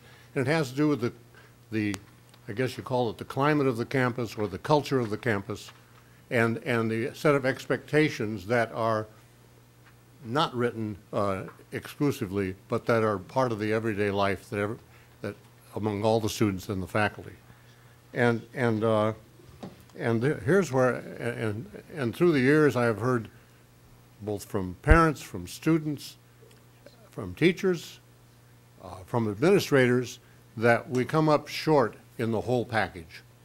We come up short in having a coherent, credible package of policies on discipline, or implementation of policies on discipline on our campuses. So that's why when I was mentioning, I just think that it's terribly important that that we look at this in an operational way, particularly with some training and pretty rigorous training, and I'm just wondering if it might not make a lot of sense, since the whole premise of this is that we want policies that are uniform across the district, that we establish a district-wide group that will oversee oversee the policies, the application of the policies, and try to maintain standards in applications. And when I think of that, I'm not talking about getting a bunch of new people. I'm thinking of a district-wide body of these administrators so that there can be coordination among them, so it's consistent across the district. Thank you, Madam President. I have opinions, ideas, but I'd actually like to hear public comment. I don't know. Ms. Cordero, did you want to say something? No, I'm sorry. I had one additional concern that I would like to ask a question about, and maybe I don't know if members of the public are going to comment on this or not, and that is the change in the use of cell phones. And I'm specifically looking at the note on page 5 below the chart that says no electronic devices with the exception of calculators and cell phones are allowed on campus. Cell phones must be turned off from the start of school until students are dismissed. And I was wondering if that meant, if that would include lunch period, or if they're considered dismissed for lunch and then it would resume after lunch.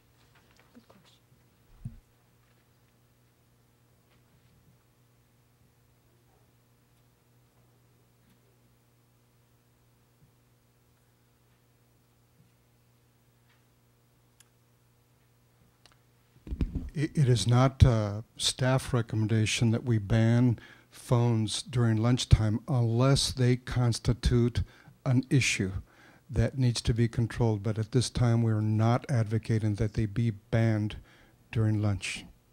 Then could that be more specific then? I think that's, I certainly got a call from my son during lunch today. So We could that change was very that nice. language. Anyone else?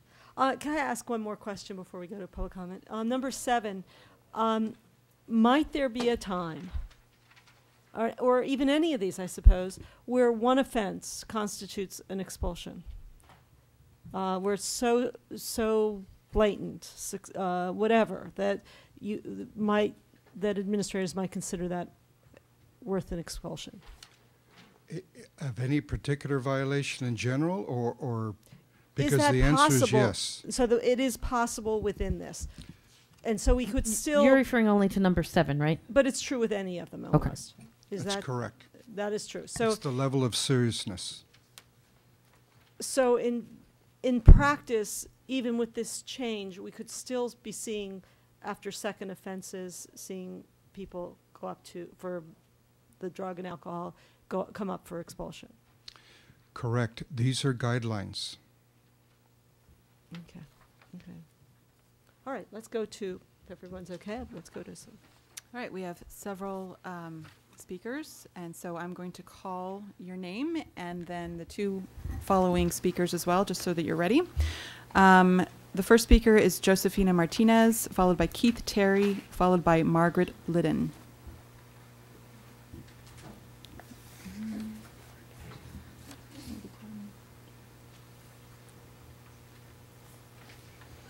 All right, you have 3 minutes, and I'll give you a 30-second warning.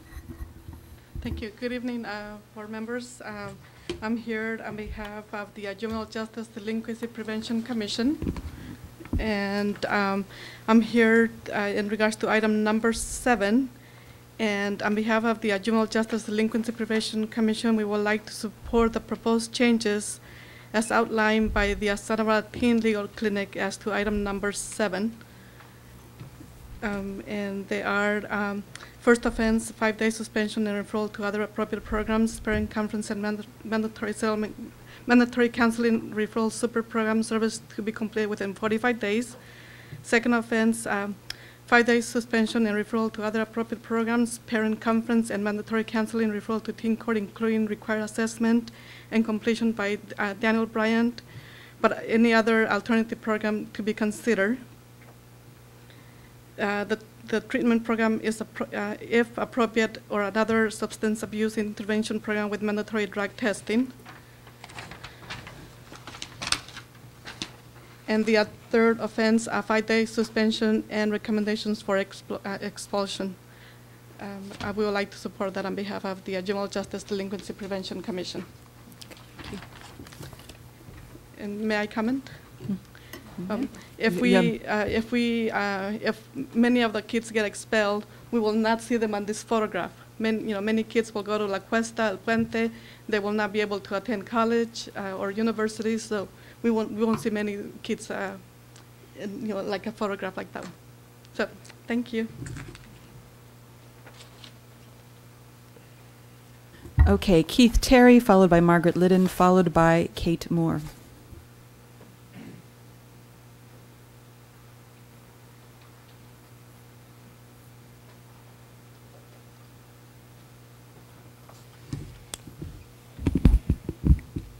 Good evening, members of the board. My name is Keith Terry. I'm here representing Why Strive for Youth, Inc. We are a youth-run organization with about 260 members here in Santa Barbara, throughout Goleta and Carpinteria. And I'm here on item 7. I have to admit to you that if this was enacted when I was in school, I wouldn't be standing here before you today with a college degree. I wouldn't have achieved the tools to change my life and to see other avenues. Sometimes students just don't get it the first time around. And I don't know if any of you on the board, excuse me, have had indiscretions while in junior high or high school. But if this was in effect when that happened to you, I would hope that was not the case. I think we have an obligation to at least give them a second chance. Maybe not a third, you know, you can make that decision, I guess, amongst you. But at least a second chance to get more intense help. Because by expelling them from school, it doesn't solve the problem. It doesn't alleviate the pain and the hurt that they're using illegal drugs or controlled substances to self-medicate. And it definitely won't take it out of the community. Because now you have these students who, like you stated earlier, who are not going to school. And those are the ones that we seem to have the biggest problems with. The ones that have no interaction, no social interaction in school, no interaction with teachers or instruction, so they can move on and learn more and have a better life. Like I said, we have 263 members. Of that, I would estimate about 75 have been expelled. And they hang out on the street corners. They sleep all day. And they basically do nothing. One of our efforts is to get them back in school. But when a student is given so little guidance and so few chances, it changes their whole attitude. So I ask that you adopt the Teen Legal Clinic's recommendation on item number 7, that a student be given at least 2 full chances without possibility of expulsion. And on a third charge, that's something that needs to be considered, I would think. 30 seconds. Okay. So I thank you for giving me this time to speak, and I truly believe you will make the best decision. Thank you. Okay, Margaret Liddon, followed by Kate Moore, followed by Tara Helen Ford. Good evening, Dr. Sarvis and board. My name's Margaret Lydon, and I'm a member, a commissioner on the Juvenile Justice Commission. Pardon me. I'm also on the Mental Health Association board, and I'm also on the Mental Health Commission, and I am the chairperson of the Children's System of Care Subcommittee on the Mental Health Commission. So these issues about substance abuse and problems with youngsters using and abusing drugs and alcohol come up in my volunteer work consistently in dealing with the mental health issues of youngsters. I would like to say, first off, that I recommend that you adopt this item number 7, giving the youngster at least 2 chances. I think I would recommend 3, but I don't want to go overboard here. Considering all of the research done, 60 to 70% of people with a mental health disorder use and abuse drugs of one kind or another for the purpose of self-medicating. And I think if you find a youngster who is doing this sort of thing, you may have seen a youngster who is self-medicating and masking some serious problems. And it's something I think that should be considered. I'd like to reiterate what Mr. Gonzalez said about Michael Blanchard's research on brain development. These youngsters are coming to a point in their lives when, if they are going to be symptomatic with a mental illness, especially in boys, it's going to be in this period in their lives. And that by expelling them, you're not only making it less likely that they will be referred to appropriate services, but that they will have more stress and duress and have a psychiatric break of some sort or another. So we're not doing the community nor the child themselves any favor. Our juvenile hall, and I've spent a lot of time with probation department and also with the mental health program manager for juvenile hall services. 30 seconds. Okay. Our juvenile hall has approximately 35% of their youngsters have mental health disorders. So what we're talking about is let's refer youngsters rather than expel youngsters. Thank you very much. Kate Moore, followed by Tara Holland Ford, followed by Jill Sharkey. Thank you. I would just like to bring up a few issues. Every time you have a school board meeting, it seems you are deciding several young people's futures. There seem to be about 5 to 8 every time, I'm estimating, and that's a lot. Their future is really in your hands if they've been recommended for expulsion, and it's really huge. It seems like almost every time they are denied another chance. I'd like to ask you to please give them another chance. I'm advocating for 3 chances if they've been expelled. I'm not talking about for violent crimes. That's a little different. I'm talking about for maybe having a little sip of beer or a puff of weed and they've gotten caught for that. I'm not talking about real heavy-duty troublemakers, just people who have made simple mistakes. I'd like you to remember what it was like when you were young. I know when I was young, it was in the 60s, it was something everybody tried, and it was something teenagers just were curious about, and it seems to be no different today. It's just a curious phase that they pass through, and I just really don't think that they should be punished so severely as not being allowed to go back to school. I think as a parent of 4 young adults, 2 have already graduated from San Marcos, and I have 2 more in high school. I'd like to say that I have some current first-hand experience with teenagers and with this expulsion process. I've been attending many classes on the effects of drugs and alcohol with my son for the past 5 months, and fortunately he has realized his mistake and he has completely changed his life, for which I'm very grateful. The Daniel Bryant Center runs an excellent program. Peter Galway really understands these kids. He gives them hope. He really does a fine job. I just don't feel like the school board is giving them enough hope if you kick them out. If they just have 2 strikes and they have nowhere to go, I just feel like that's too harsh of a punishment. They have to go through 6 months of repeated lectures, rehab. You know, it's a very long process. I think they have to have a real solid commitment in order to do that, otherwise they would give up. So I think if they can accomplish that, then you really ought to give them a chance to come back. To not be allowed to go back to their high school of choice, where all their friends are, where they have been maybe with their whole life, is very traumatic. I don't know if you can imagine being a teenager once again and all of a sudden you can't go back with your friends and you have to start somewhere new at 15, 16, or 17. I would find that very intimidating. For me, that would be absolutely horrible. I don't think I could deal with that. 30 seconds. So I feel like there's a lot of kids who are in that situation and they really deserve another chance. These are good kids. I'm seeing a lot of good kids in these programs. I really hope that you can have some compassion and really give them another chance because there are a lot of good kids. Just briefly, the suspension program doesn't work. They're doing nothing in the suspension programs. They're sitting in a little room. They don't even get their homework. My son got a homework once out of 10 days.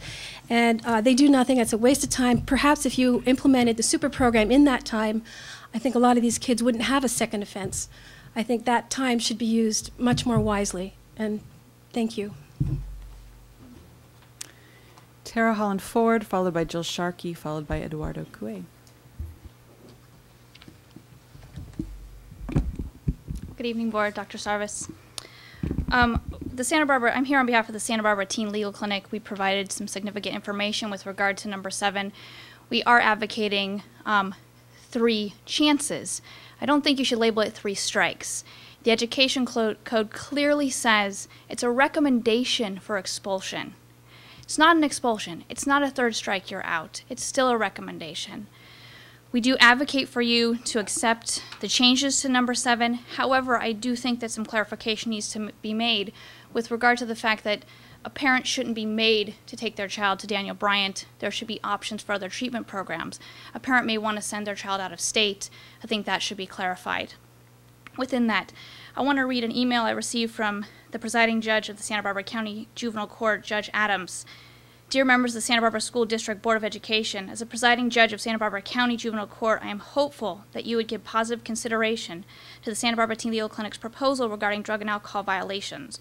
Regarding our student population, I strongly favor a restorative justice approach, and I appreciate that the the Teen Court program, which I was instrumental in starting in 1992, as an intervention approach designed to help our young people and their families appropriately deal with alcohol and drug violations. On a regular basis, I rely upon the caring and concerned approach taken by Teen Court and Daniel Bryant Treatment Center. And if any of the board members would like to speak with him, he would be happy to do so, but he could not be here this evening. I also wanted to touch upon the brain of a juvenile. Juveniles' brains do not fully develop until 25. I'm going to read from you an excerpt that's written by the American Medical Association, and it was with regard to a death penalty case, and they really linked onto the fact of the research that has occurred with regard to brains. Scientists have documented the differences along several dimensions. Adolescents as a group, even at the age 16 or 17, are more impulsive than adults. They underestimate risks and overvalue short-term benefits. They are more susceptible to stress, more emotionally volatile, and less capable of controlling their emotions. In short, the average adolescent cannot be expected to act with the same control and foresight as an adult. Behavioral scientists have observed these differences. Only recently are we able to use imaging technology that reveals the regions of the adolescent brain do not reach fully mature state until after the age of 18, and they're actually finding out it's 25. These regions are precisely those associated with impulse control, regulations of emotion, risk assessment, moral reasoning, and critical development. We need to look at these kids for what they are. They're kids. They make mistakes. And Ms. Parker, I respectfully disagree with you on second offenses. Look at what's happening now. You had a child before you who was expelled on a second offense, no interventions, 2 offenses in 2 weeks. That's abominable, absolutely abominable. And if this does go into effect, you should look back at those kids who have been expelled on a second offense, and they should be returned to school and given a second chance. Jill Sharkey, followed by Eduardo Cue.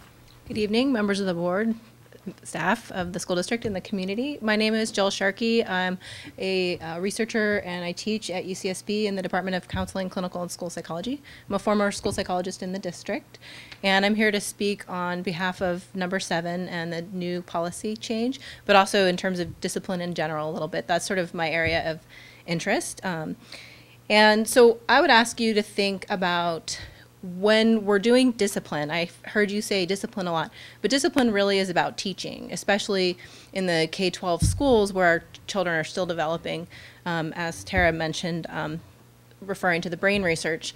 It's very true that we need to be implementing things not only for punishment purposes, but really to try to teach children as they go through these volatile times. Children, these youth, they make decisions and they don't necessarily understand the long-term consequences.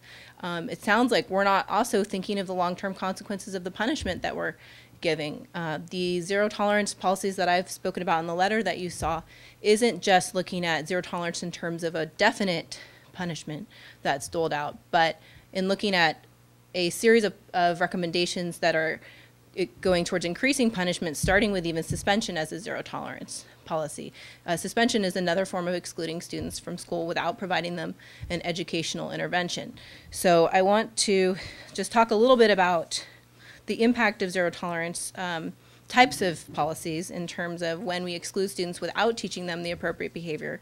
That means that they don't know how to behave when they come back to the school setting, so they don't come back with the skills that improve their behavior when they're there. And this tends to increase alienation in the schools and actually promotes poor behavior once they return. They don't come back with any increased skills or better behavior. And so that's a disservice to them, but also to the school climate as a whole. And then when these policies are implemented as well, there's documented effects, negative effects, such as, and one of the main ones is that the school may now not have the problem, but the community does still have that problem. And that really impacts Santa Barbara as a whole. But when we're talking about drug and alcohol use, there's another issue at hand, which is that it's not a social activity necessarily. It's not just something that kids do for fun and they're making a choice to disobey a school rule. It could be, and oftentimes alcohol and substance abuse is causing a chemical reaction that's addictive and is related to mental health issues, and that there needs to be extra care given to this problem because of the need for intensive treatment, the possibility of falling back and recommitting the alcohol or drug offense and the need for intensive intervention. So I would highly recommend adopting this policy as one step further in using discipline rather than punishment. Thank you. And finally, Eduardo Gray. Last but not least, honorable school board administrators and parents and students in the audience. I am here as the Director of Delinquency Prevention with Fighting Back and the Council on Alcoholism and Drug Abuse in support of item number 7.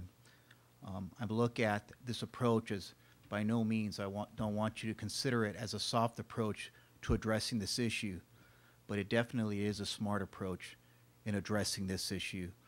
When you put young people in front of their peers who scrutinize their behaviors, what it does is 2 things. It puts the peers in the school that want to have a safe and secure environment so that they can do the things that they need to do to progress in education, an opportunity to get into a courtroom to scrutinize the peers that may be causing the obstacles and the problems in front of them. And when they have that bridge that takes together, it causes a cohesiveness and an opportunity for these kids to create change, because we see that happen. When a sentence of sanctions is imposed by a peer as opposed to an adult, we're seeing, one, a tremendous increase in young people complying and completing what is placed in front of them. When you look at services that are going to be implemented as part of swift interventions to address this issue, you're looking at a client coming back into the court to be part of the process and creating change themselves. You're looking at them providing community service in a retro to give back to the community, but more important, they're involved. If it's an alcohol and drug offense, part of it is the assessment that's taken place, and there's a continuum and a bridge to the services that are necessary.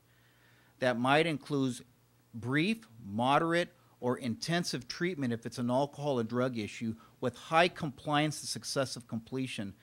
If there's an issue that addresses aggression, there's interventions that fall into that place that are taken care of immediately. And we have a high success of parents that follow up, that are involved in parent interventions, that participate that. And I can't express to you how strong and powerful it is for that parent to go into courtroom and hear the truths of all truths that evening, because that gets an parent that's engaged in being part of the solution, because it diffuses the denial, the fear, the shame, or the ignorance that's associated with behaviors that are self-destructive or the circles that they need to change to create that. So in expressing that, in trying to find a solution to address some of the ills that we may be seeing with our young people today, we have a teen court program and a continuum of services that has no match in the United States. And the fact of the matter, we have an opportunity to bridge this with our educational code and to tie it to other services in the community to help those kids connect to services that will make a difference to them. Thank you very much.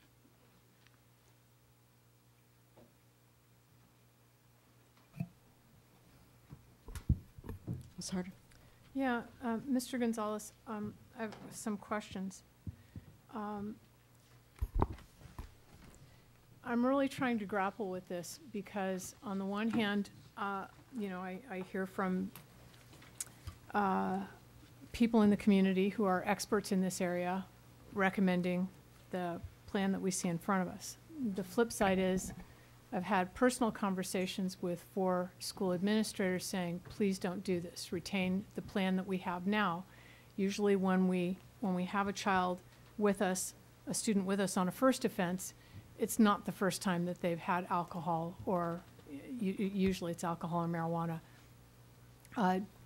during the school day. They've been under the influence during the school day. It's not the first time. It's probably multiple occasions, and on this one occasion they've been caught. So the people who have to enforce the policy aren't buying into what we have in front of us. Now I know that they will enforce the policy if that's what we adopt.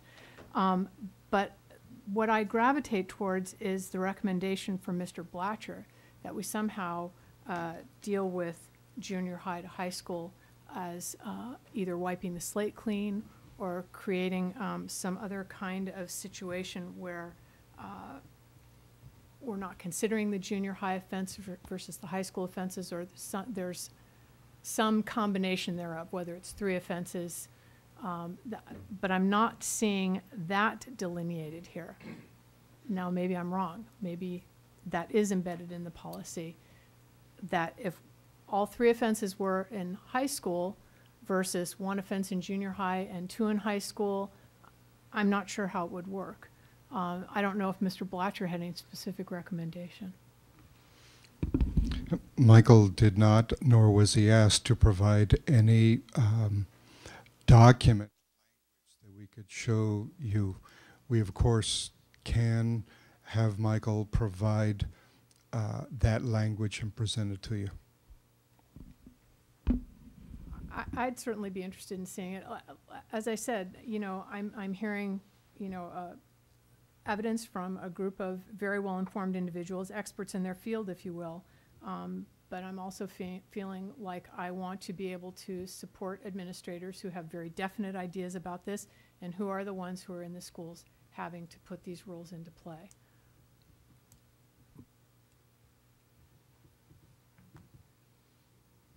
Anyone else?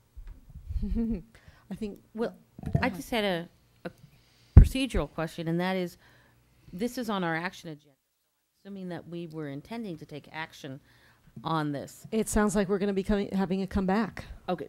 One of the things that I wanted to, well, if it's going to come back to us, maybe we don't need to, but I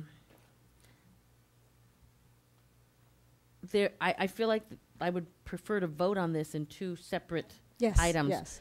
The disciplinary section and the dress code section as 2 separate We can bring it back that way. items. That makes sense. Or we can bring it back together, but make 2 different motions. And whether you want to do one of those tonight, I don't hear that. I hear bringing them both back. In addition to bringing it back separately, I guess I would like to see, with regard to the dress code policy, I have no specific changes that I would make to it at this point, but I guess it's the training piece that I would like to see some information about, connected to the change in policy that we're being asked to make. Okay. I'd like to see number 7 separated from the rest of them. So I'd like to be able to vote on number 7 separately, whether it's tonight or the next time it's back is another issue. But Actually, could we vote on everything but 7, or is that we don't No, feel like we're there? No, Just there the were too many opposite other for me. things. No, I mean everything but 7 tonight. No. Okay. Well, we need to have like. But there were some other additions that were That's true. suggested. That is true. That's true. Okay. I didn't understand your No, statement. you're right. We can do that. When it comes back, we can vote on it any way we want to, but I think that makes sense. I personally am prepared to vote on 7 tonight. Oh, you want to vote on 7 tonight? I don't want. You can make a motion then. Well, I think that. I don't read the rest of my colleagues as being ready for that. No, That's why I and see I it mean, too. I completely agree with Mrs. Harder, and I would really like to see some other permutation of 7 come forward to us as a possibility. So I would really prefer to wait until that comes forward. And I would agree also. So that sort of, does that answer your question? I'm accustomed to being outnumbered. I just want to thank Mr. Gonzalez for his patience, because we've brought this back a number of times. I want to thank the members of the community who wanted to comment on it Yes. or provide input. That thank you for being patient with us. Sometimes We change are- is slow, and it may take several iterations, but Our intention will be then to bring it back to the May 13 meeting. 13? Did I get that right? Okay. We have room, huh? Okay. Well, it's an important one. A timeout, a break, as it were. Okay, we don't need to do something first before the break? Was this needed to be done? No. We'll do it after the break. We can do it after. We'll the do it break. after the break. Okay, we'll take a 10, 15-minute break here. Thank you. Second. Okay, now you want to go, would you be so kind as to start at the top now? That passed, by the way. In the case of 0708-09, I move that we uphold the findings and recommendations of the hearing panel. Second? All those in favor? Aye. So that passes 4 with Ms. Harder absent. I would defer to someone else to, In the case of 0708-45, I move that we uphold the findings and recommendations of the administrative hearing panel. Second. All those in favor? Aye. Those opposed? I recuse myself, Madam President, in that particular Yes, case. yes. and I'm abstaining on that one. Okay, so we have 2 in favor, 1 recuse, 1 abstain, and 1 absent. Jude. One recusal, one abstention, and one absence. Absence. But it passed 2 in favor, A majority. majority. Is that work? And I believe it was. It doesn't need Bob the- Noel who recused Self. himself. Annette Cordero who abstained. Abstain. And Ms. Harder, who was absent. Yes. Okay. In the case of 0708-46, I move that the board accept the stipulated agreement. Second? All those in favor? Aye. That passes 4 with 1 absence. Ms. Harder. In the case of 0708-47, I move that we accept the findings and recommendations of the administrative hearing panel. Second. It's Parker, Noel. Okay, I'm sorry, I'm gonna think about this for a second. Okay, all those in favor? Aye. All those opposed? No. No. So we tie 2-2. 2-2. Okay, so so that- we just, we'll hold that till Ms. Harder is with us to break our tie, so next time. Okay. In the case of 0708-58, move to uphold the findings and recommendations of the hearing panel. Second. So that's Parker and Noel. All those in favor? Aye. That passes, I'm sorry, any opposed? No. So you voted no? Mhm. Okay, so it passes 3 in favor, 1 no, and 1 absence. And in the case of 0708-66, move to approve the findings and recommendations of the hearing panel. Second? Parker, Cordero, all those in favor? Aye. That passes 4 with 1 absence. Got them all. We got them all. We did that. Okay. Now, I'm going to go out of order a little again, because we had a request to address the board, and I can see that that was supposed to happen at, that was supposed to happen at 9:30. So I will wait till, we can do a few things before then.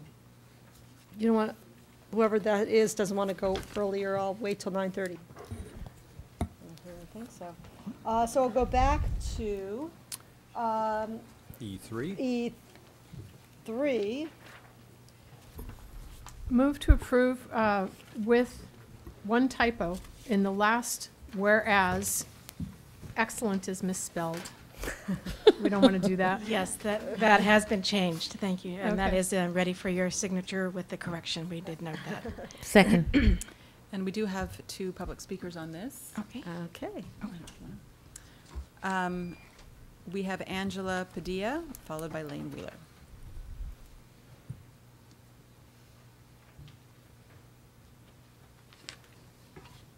Hello, I'm here representing Brian Tangway, our president of our classified union. He couldn't be here today, so I'm reading a statement he has prepared. I wish to thank the board for adopting this resolution. I'm proud to represent the classified employees who provide many diverse services to the students and staff, whether preparing or serving nutritious meals in our cafeterias, repairing leaky faucets, installing and troubleshooting computer systems, assisting students in the classroom, or ensuring that our campuses are clean, safe, and secure places to learn. The work classified employees do every day is important and valuable, and I thank the board for recognizing our services, dedication, and commitment to the mission of the Santa Barbara School District. Thank you. Thank you for that, and thank you for the classified employees. And Lane Wheeler. As the president of the Santa Barbara Teachers Association, I would also like to extend thanks for the board taking the initiative to recognize our classified brothers and sisters in the trenches. And we would like to thank them and extend our thanks to each of them for the great work that they do in keeping our campuses clean, safe, and secure, keeping our doors and windows opening and closing, and our computers on and off when they need to be, and for the tireless work they do in supporting us in the education of the children of Santa Barbara. So thank you very much to all of our classified members. Thank you. Thank you. I don't think you have a second. Oh, yes. Yes, so we have a vote. All those in favor? Aye. Passes 5-0.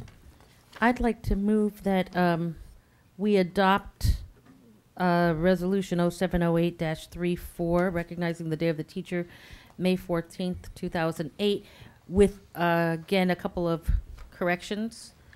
In the fourth whereas, good teaching grows in value and pays dividends. I think that's supposed to be far beyond the classroom.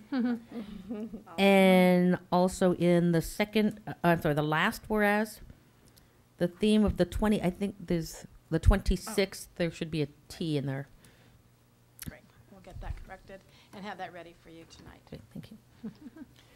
And I actually wanted to suggest one other change. In the previous resolution, it remarks about on the excellent professional service provided by CSEA employees, and this resolution doesn't really speak directly to our teachers in Santa Barbara. So I'm wondering if on the 1, 2, 3, 4, 5, 6th, whereas it could read, whereas Santa Barbara teachers represent the best of California's teachers who are among the best educated, most credentialed, and hardest working. Does that make sense? Excellent idea. Okay. I will. Yeah, and these are accept modeled that. from the CTA, so we'll adjust it and amend it with CTA's approval, SBTA. So I would accept that as part of the motion. Okay, so we did have a motion and a second. We I don't think we've had a second I'll yet. second it. Okay, we have a motion and a second. All those in favor? Wait, We have have a speaker on this. Of course we Mr. do. Wheeler. Of course. Once again, I'd like to thank the board for this recognition. You have clearly identified many of the positive traits that teachers bring and the service they provide to the students and parents of this district. In a time of severe budget cuts, I would like to ask you each to reach out to teachers at the different sites and give them your personal thanks, because we don't have the ability, I think, with the budget that we are facing from the state and the restraints that we have at the local level, to give them the kind of thanks that I know that each of you would want to do in terms of a monetary and benefit statement. So if you could all reach out in that extra way and let them know from a one-to-one, human-to-human perspective how important they are and what value you place on what they do. I think at least that would help try to bridge that, and given the tough financial times that you face as board members and that teachers face and certificate employees face on a daily basis with the student populations and the parent demands that they have, I think that would be an important step. Once again, when we enter into negotiations next year, I'll hope that you'll keep in mind all the important contributions that these same certificated staff have made, and we'll look favorably on any kind of remuneration issues that we bring forward. So I would thank you for your effort and support of teachers. Thank you. Thank you. All those in favor? Aye. Any opposed? It passes 5-0. And related item, last one. I will move to approve, adopt Resolution 070835, recognizing May 8th, 2008 as Employee Appreciation Day. Second. All those, any speakers? No? Okay. All those in favor? Aye. Any opposed? It passes 5-0. Thank you.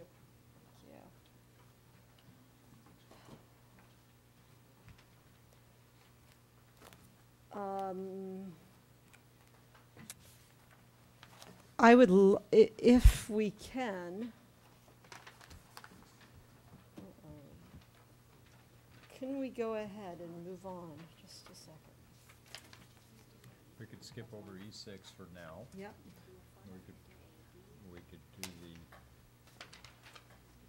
defibrillator policy. Okay, let's do that. It's been sitting on this agenda for so long. So tired. F2, the first reading of the Board Policy and Administrative Regulations 5141, Healthcare and Emergencies, and Automated External Defibrillator Implementation Plan. This is the first reading for your discussion. It's presented by our Assistant Superintendent, Robin Swaski. Okay, I assume you've looked over the board policy that's actually on healthcare and emergencies. And then we, as you asked, we talked about it briefly at one of the board meetings without a board policy, but you wanted a plan as far as implementation. And that's included in the back. You notice that the district nurses are overseeing that, the personnel department's involved. We would begin implementation on the secondary campuses where they have actually received donations of some of the AEDs.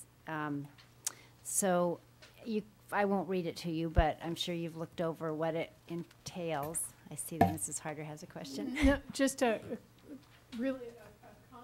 I'm sorry, and that is that maybe I went through it too quickly, but I guess I'd like to remind all of us on this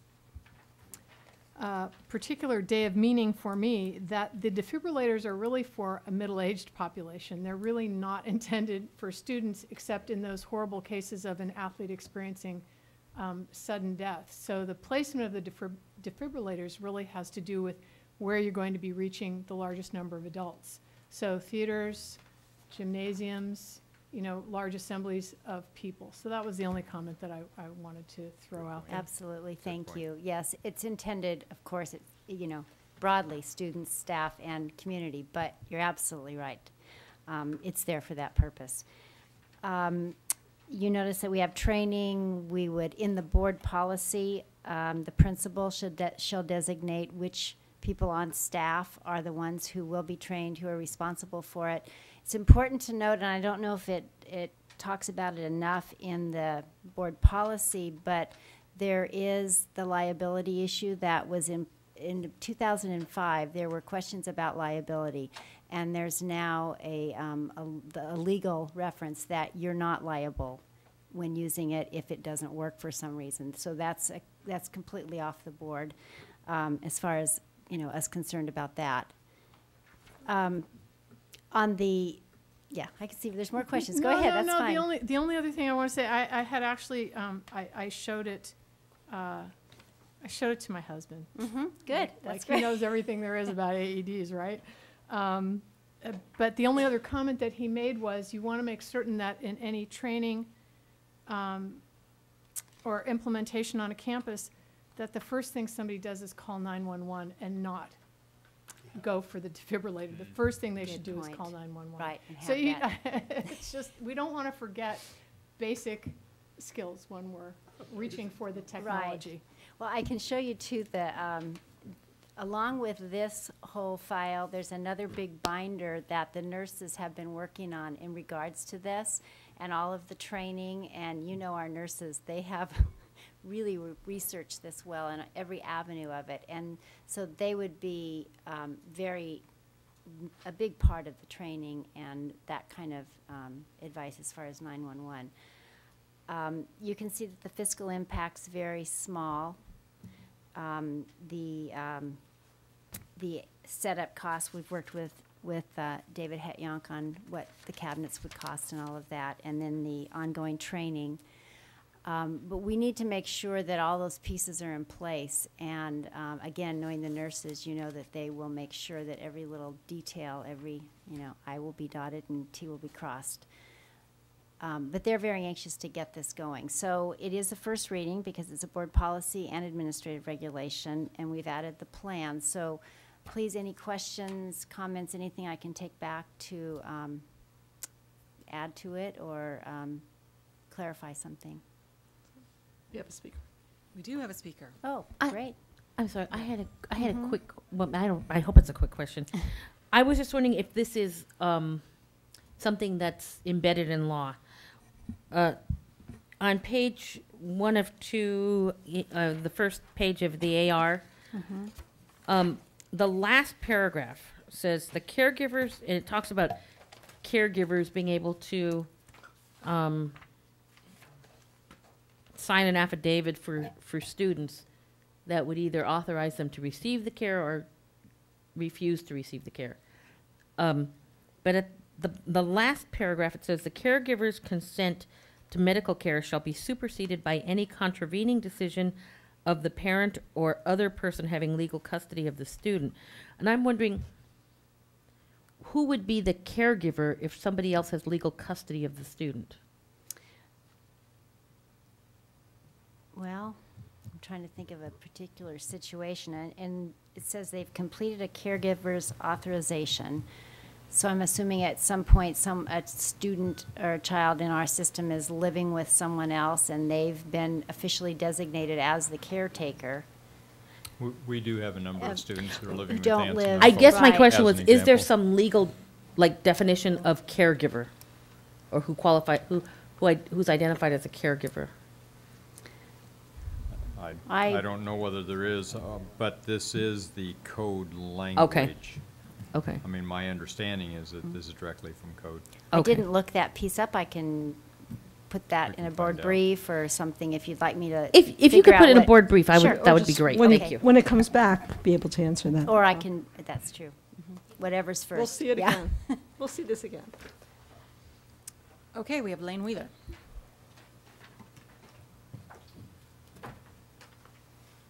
Thank you. Well, I believe that this is a worthy, important procedure to establish on school site campuses, and since you have a very small impact financially on the budget with this, we teachers in general support the idea of having emergency procedures and equipment to handle those kind of conditions on campuses. When I shared this with the representative council, which has representatives from every site at the meeting, there was almost an overwhelming sigh of non-compliance with the overarching consideration of who might be delivering these kinds of services, from considerations of liability, which the policy seems to address with some regards, but just that teachers are already teaching, they're already in charge of making sure that the testing requirements are met. We have all kinds of other responsibilities given to us. To then have life-saving procedures that include administering electric shock to a person, it just felt like it might be one more thing. And I guess the message I would bring back to you is, while teachers support the general idea of safety on campus, we would ask you to investigate very clearly and to seek out public opinion from the teachers on this in regard to how this procedure would be implemented, who those identified parties would be, and what other conditions we might run into in the administration of the defibrillator portion of this. So please give this more consideration before it's adopted and seek out more folks. I know the nurses, which are part of our unit, have been working on this, but I sometimes think that they address things from a medical perspective and not from the more day-to-day perspective of one teacher and 35 students in a classroom, and this has to happen. So please just give this more consideration. Thank you. Thank you. Do you want to address, don't know would if teachers? I guess I would or make a comment based on that, and that is that it's highly unlikely that a teacher would be delivering this service to a student. It is much more likely that a teacher would be delivering this to a fellow teacher. Absolutely, and then there, as Lane mentioned, there are specific, the principle is to specify exactly who those identified people would be, employees, that would be around for sports activities, night events, that kind of thing, and then there would be, people on staff that would be trained in the event that a fellow teacher needed that. There is language in the contract, I'm sure Lane's aware of it, that does say occasionally unit members may be assigned to backup to perform specialized healthcare services. So there's language there, but absolutely would not want teachers to be thinking that's part of their regular duties and, Yes, right, exactly. Anything else? Then we'll move on, and we'll see that again. We're going to move back now to F1, the request to address the board by C.J. Kennedy from the Santa Barbara High School Transition Program student.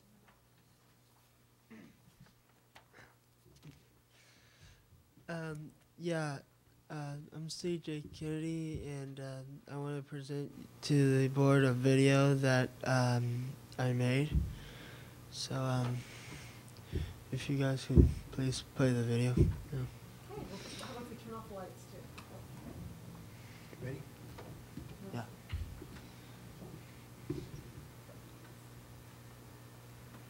Hi, I'm C.J. Kennedy, and what I'm going to try to do is change the world by getting the transitions program a permanent classroom. Because I feel that pretty much for too long have we been hopping classroom to classroom. And I feel as though nothing's being done about it, and it needs to be put to a stop. And I pretty much know that most of the times in this classroom that we're sometimes kicked out early because there's another class coming in. And I know that one of the teachers in the transitions program is practically using a truck that was mini office. I'm pretty much the second generation of activists. My grandmother, Shirley Grace Kennedy, was pretty much the first. And she worked hard to get where she is today. And I promise you that by the time this is all over, win, lose, or draw, that I will get the transitions program a permanent home, no matter what it takes.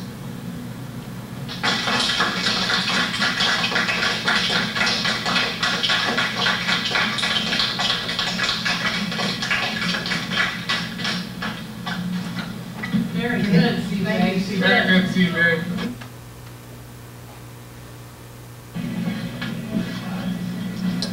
Hello, can I help you? I was wondering if I could get a table for next Monday so that I can... To do a petition? Yeah. Okay, I can give you the paperwork.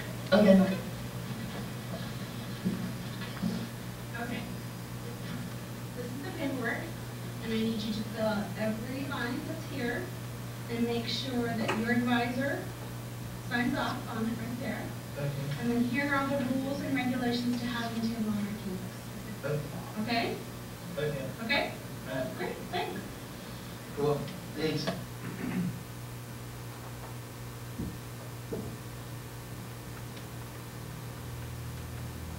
My name is C.J. Kennedy. I'm asking Santa Barbara City College to provide a permanent classroom for the transition program. The transition program provides support for SBCC students, that's you guys, with developmental disabilities. We have been on the SBCC campus for 18 years during this, and during this time, we never had a classroom to call our own. We have to shuffle to different classrooms throughout the day. We even had to learn and study in the cafeteria. This is not right. This semester we have to change classrooms 6 times a week. We switch between 4 different classrooms. On Tuesdays we have to switch rooms 2 times. We're without a room for 1 hour. This is very problematic for our students, as you guys know. For our SBCC students, actually. And it affects those with some types of disabilities more adversely than others. Every time that we have to move to a different room, we lose valuable learning time. How do I know? I'm in that very class. Please sign your name to support a permanent classroom for the transition program. And also, please wear this ribbon in support of getting a classroom. Thank you.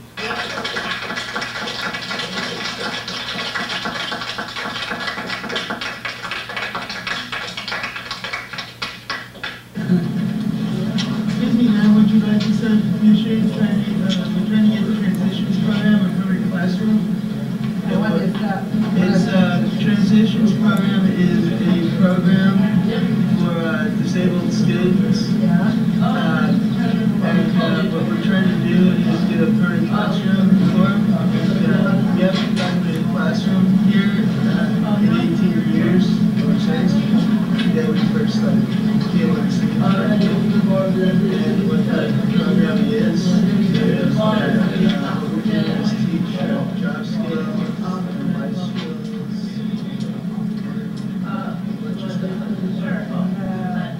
Faculty members will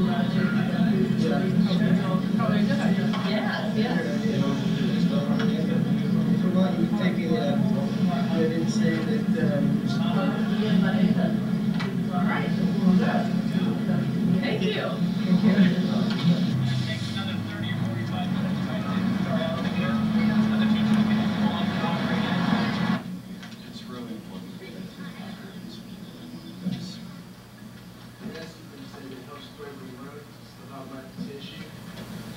Better now than it was because we are allowed to use many different classrooms.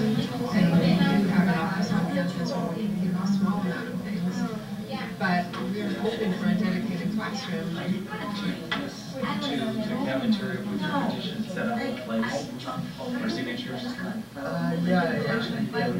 A special needs class held at Santa Barbara City College is struggling to find a home tonight. The teachers and all the supplies they need are always on the move. But now those involved in the program are calling on school administrators to give them a room. Senior reporter John Palmentary spent the morning with the class.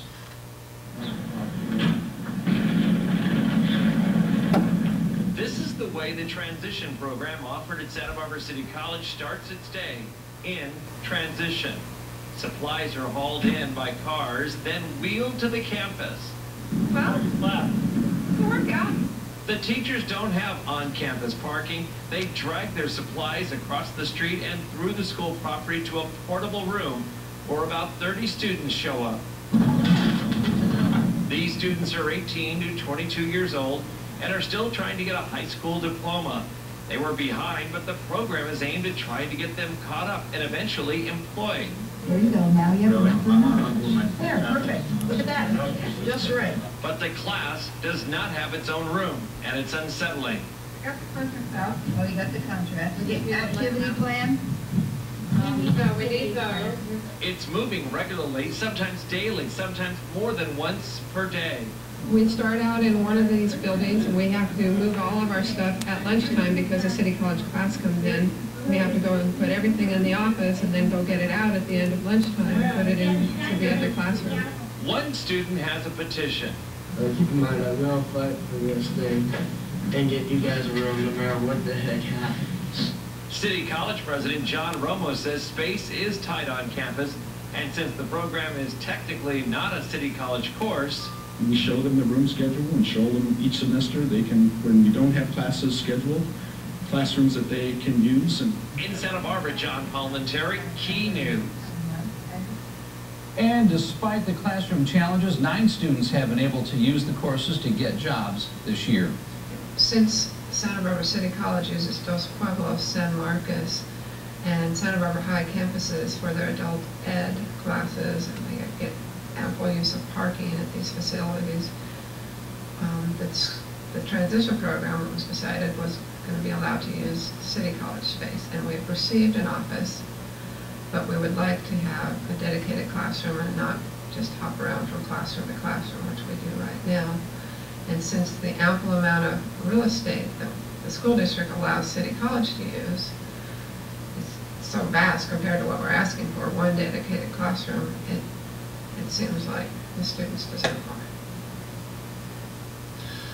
I'm CJ Kennedy, and I am a transition student here. I work in the SBCC cafeteria. I have a few classes on this campus as well. I have hospitality, sanitation, and safety.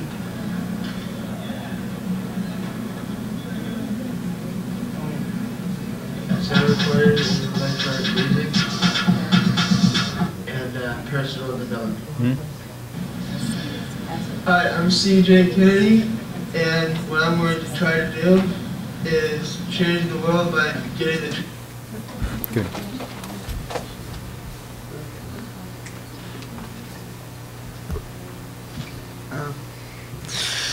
I also have a petition that's back there on the counter over there. If feel free to sign it if you guys want.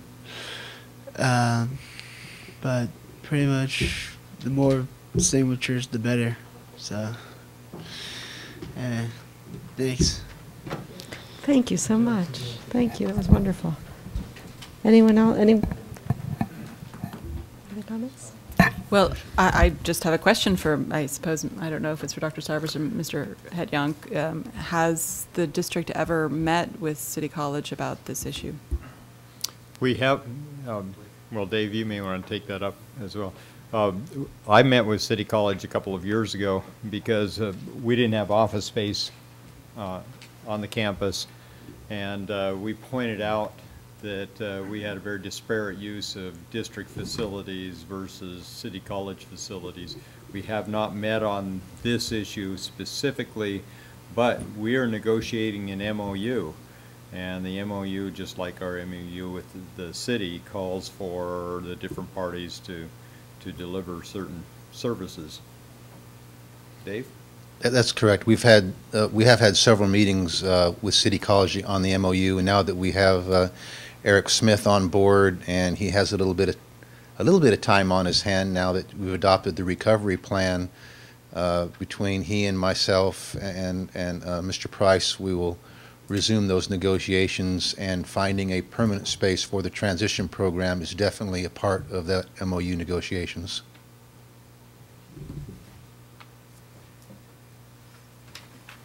Could you,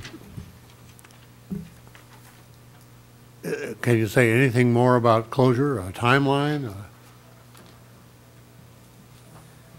I would hope to have something to bring to the board this summer.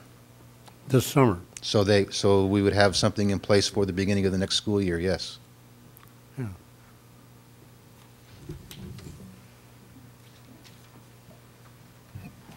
I just want to thank you very much for your presentation. Yeah. I thought that was terrific, and I hope you heard what you just said.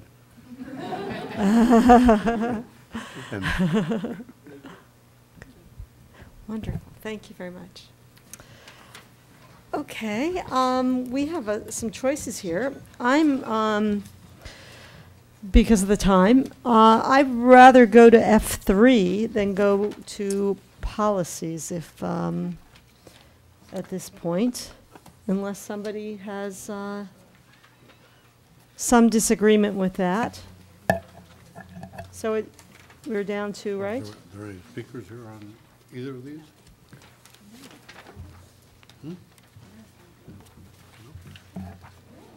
Right. We have, our choices are E6 or F3, and unless I hear an objection, I would rather do F3.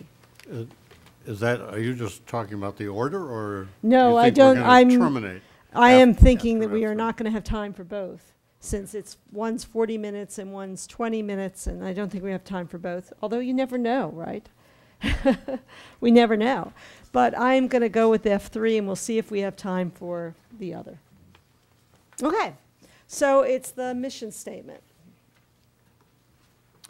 Well, the current board mission statement was adopted, district mission statement was adopted about 12, 13 years ago. By board policy, we are to consider renewal of the mission statement on a periodic basis. As I recall, it was, what, 5 years, every 5 years. And we have done some work to show this within the context of board focus goals. We did have a strategic plan that was developed during the years of Mike Kasten.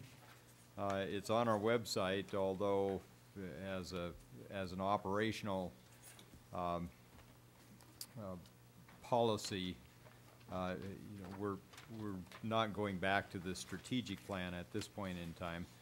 We have focused tremendously on the board focus goals, and you see that when we bring you school plans and talk about school progress, we always talk about them within the context of those board focus goals. We also did some work, thanks to Barbara Chiani, in looking at mission statements from other districts. We included some of the comparable school districts and some other districts in our area.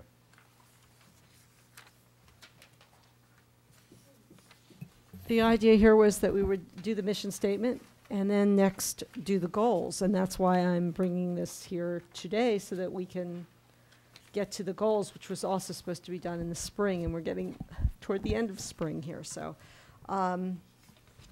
if I could just make one quick comment before we start the discussion, and that is when School Services presented us with their plan, their health analysis, comparative analysis, and efficiency study, on page 12 of that, there was a pretty nifty discussion of, and it involved a recommendation, and I know you guys don't have it in front of you right now. The district should continue working on its strategic planning process, whereby the district's overall mission and long-term educational goals are developed and updated each year. This should be done in the fall of each year, and it goes along to give a timeline, and it has that little circle, it looks like a target. But essentially, it talks about the importance of reviewing and updating the plans in conjunction with the entire budget cycle, so that your mission statement and goals are linked to the budget cycle. Sounds like an ideal world, but it sounds good. I mean, that's where we should be moving.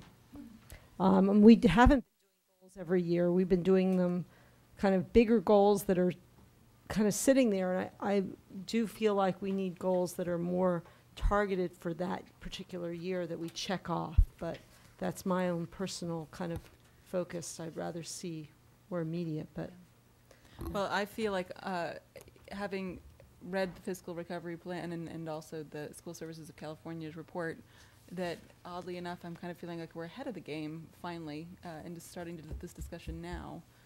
We're either way behind, which we really are, but we're also ahead. So I'm pleased that this is coming now, since this will be a discussion that goes on over time.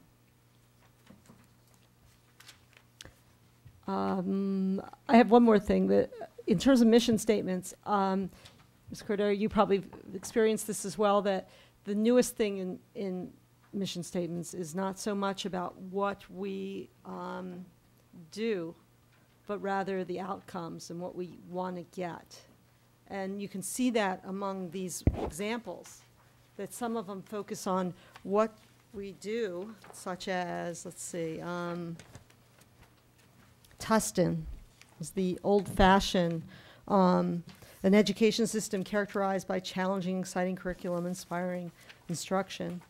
Same thing with Ventura, that we will educate all students. These are things that we will do, versus, where's one where it's Monterey Peninsula. Students will attain the intellectual, social. It's just a slightly different focus. Also, Poway. I actually don't think it's a small focus. I think it's a big difference. It's focused on what, members of the teaching community and administrative team, et cetera, will do, but it doesn't involve any kind of outcome at all, and in many instances really barely mentions students at all. So exactly. I like the shorter ones better, but exactly. Also San Diego Unified then? Yeah, there you go. Let's do it. But just do it. I guess I would like to focus on or come up with something that focuses on student outcomes. Do we, has anything yet been, no, we don't have anything, kind of a draft or anything like that, do we? I think that's what you were hoping for, Yes, but I I think that was. is something that a board does together and one board member does not do on their own. Ms. Cordero, did you want to say that? I was just going to chime in with, I think that the mission statement that we have does address outcomes because it says so that students will, and then it lists the things that students will accomplish. However, I feel like it sort of lacks heart and soul. It's very business-like to me. I thought that the Poway Unified School District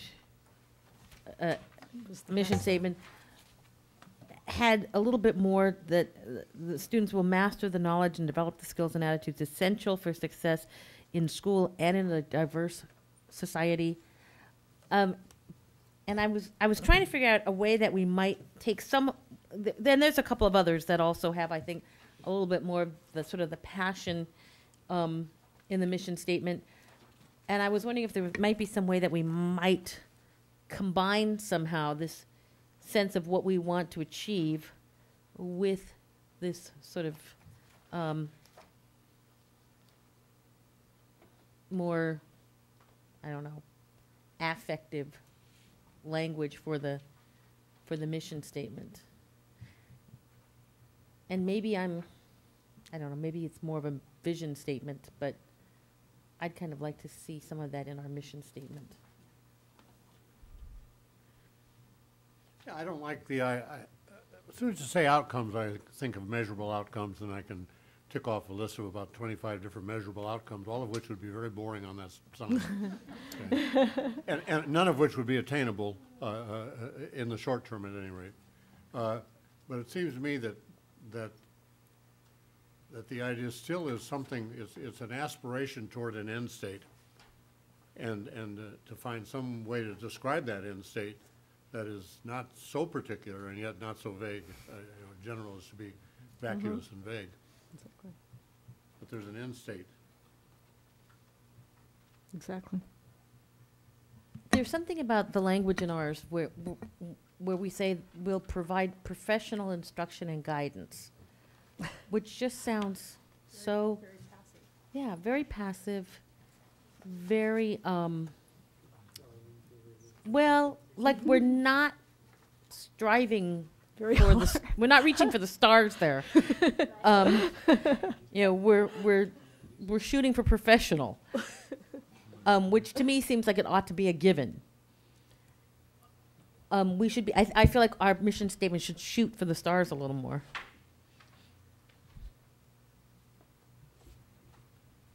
Any suggestions? Look like you're about to say something. No. I don't know if it would be appropriate to form a subcommittee to come up with something to bring it back for board discussion.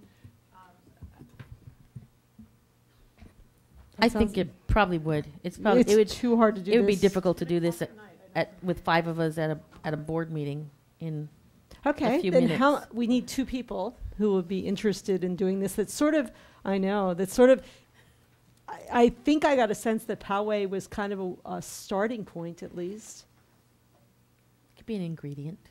an ingredient of it. Can I encourage anyone to do this? I can see that If it's- Mrs. Harder is willing to work on it, I will work on it with her. Sure. Ah, we have a willing volunteer.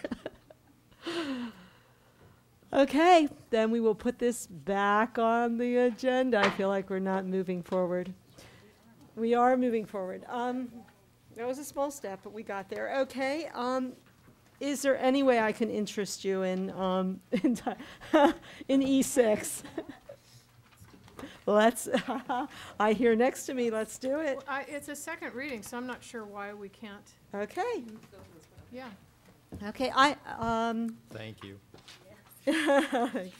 I'd like to know. It's really hard from this to tell where the major changes are. So if somebody would sort of help us through that.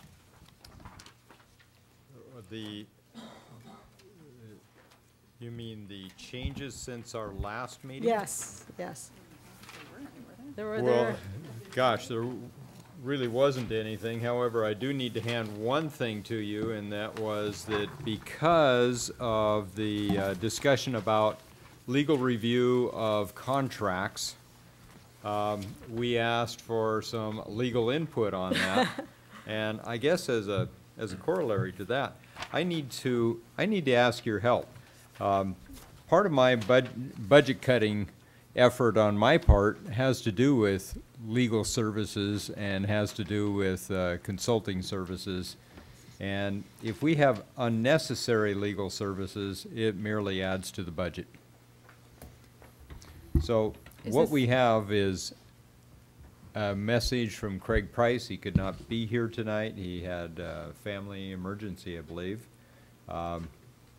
He says, "You've asked my advice regarding the necessity for legal counsel to review all district contracts. While there is no such requirement under state law, our former board policy 3312, adopted in 1988, contains such a requirement."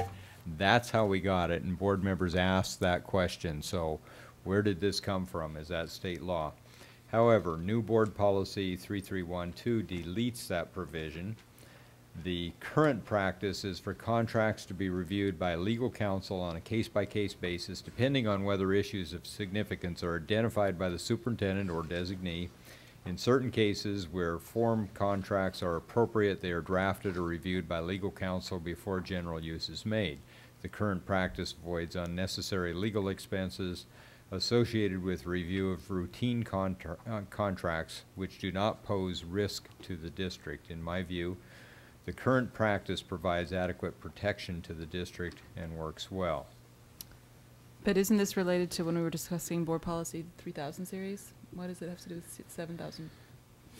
Oh my gosh. Yeah, it does, but it also, if I may interrupt, does relate to the architecture and engineering contracts with the 7000 series. And in fact, in the last few board meetings, you have approved some architectural assignments, and Mr. Price has reviewed the standard AIA contract that we use for those assignments, and he's also viewed the changes to those contracts, which became standard of those contracts afterwards. So he wanted to bring that forward while we talked about the 7000 series, because the 7000 series does involve approving contracts. Okay. That is true, though. We were considering the 3000 series as well, and we will have specific language in the 3000 series. Okay. Should I go through this by page, or does anybody have any comments that they want to just? I think it has worked faster when we just go through page. Okay. I'd like to make one comment, Yes, if I could. I do please. apologize for the order of the attachments, which is not the same as the order listed in the agenda item. When these were collated, the person doing the collating listed in the attachments all the ARs first and all the BPs second. Oh. That's what that's about. So we're really attempting to confuse you tonight. Okay, so it's going back and forth. But I do have in front of me the page numbers. If you wanted to go through them by board policy number, I can refer you to that page, or you can go through the pages as they are in the attachments, whatever your pleasure. What would you like? Just run through the way it is, the way it's in here? Or I see people moving them around. I'm sorry. It seems a little bit easier to look at the board policy and the AR together. Okay, If we so- could recollate them. Okay. First is board policy 7000, page 19. It has no AR. So if you start with 19, and the back of 19 is 20, then you go to 21, with Wait. the back being 22. Okay. I'm sorry, what are you saying? Start with 19. So if we're recollating, just put 19 well- as the first thing. Yep. Yep. Just tell us the So pages. go to, then page 21.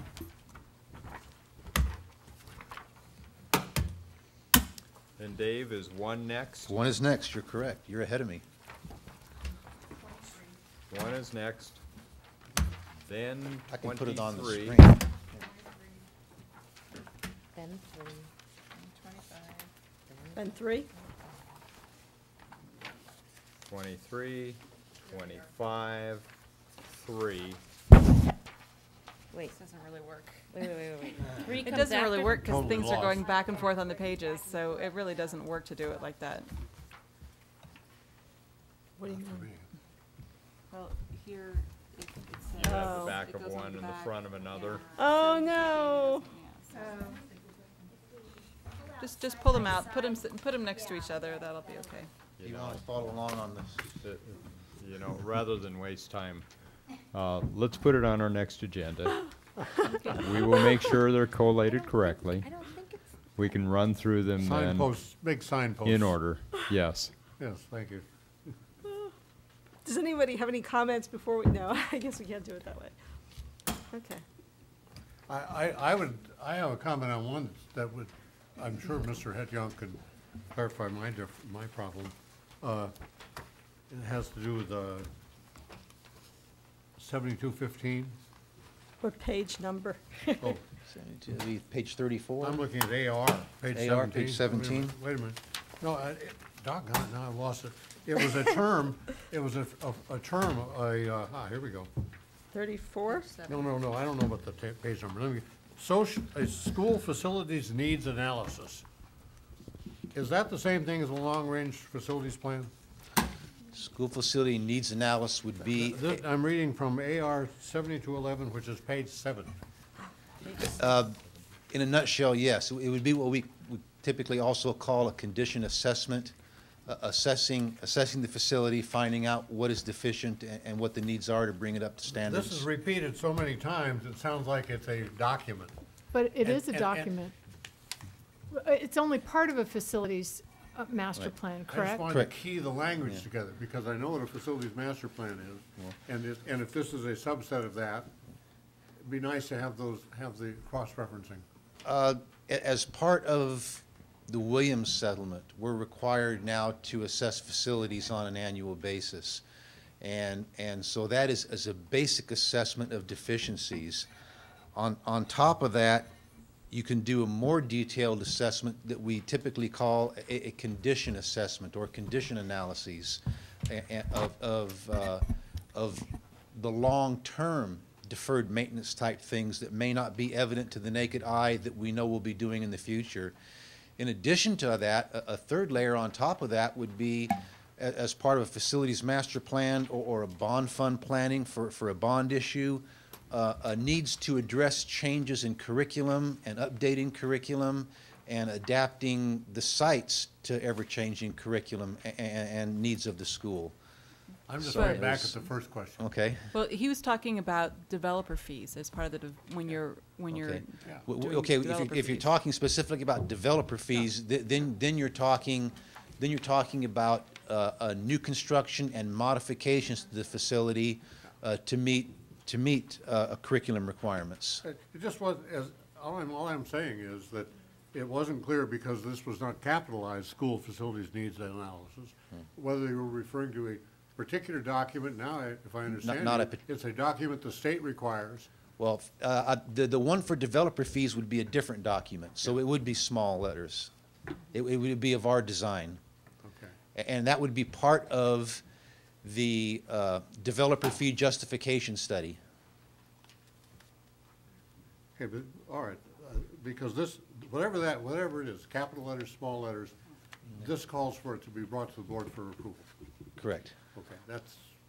But it sounds like something that's new, and so that's why we. I don't remember ever doing that before. He said it. Well, we haven't done a developer fee justification study in quite some time, and now with Mr. Smith on board, we're looking into doing that to be able to justify or not justify raising the fees. And as part of that study, you must do this type of assessment, and that study all comes to the board. Okay, thank you. It's because that was I've never seen one I of those. apologize for going around. I didn't realize you were talking specifically about developer fees because I didn't turn No, I was talking to about that page. 7211. Okay, thank you. Any other comments before we move on and, yeah. I just wanted to point out that if we are willing to not necessarily be consistent in whether the board policy comes first or the AR comes first, We can put these in order. Oh. Okay. Do you want, is the board willing? No, I see. No, only because when you actually approve something, the board policy comes before the administrative regulations. So We normally don't we- approve ARs. we usually come as a package. So, yeah, you'd have to look at the board policy first and then backtrack to the AR. Doesn't make any difference to me. We could do that. Yeah, that's fine. If you would like me to, I'll give you the order of the pages. Okay. Should we write that, Barbara, should we write this down so we can put it on the overhead? Okay. Okay, so I'm just gonna, you'll know what the back side of the page is, so I'll just Yeah. give you the front side of the page. Perfect. 19, 21, 1, 23, 3, 25, It's the same thing. 5,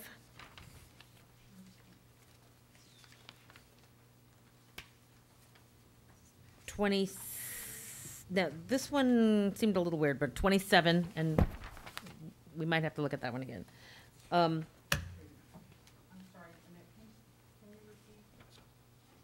Starting from where?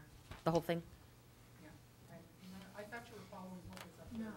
No, I'm giving you a, 19, 21. so 19, 21, 1, 23. 23, then 3, then 25, then 5, 27, 29, 7, 9, 11, 13, 15, 31, 33, 17, 35. No, I go by the VPs and the ARs.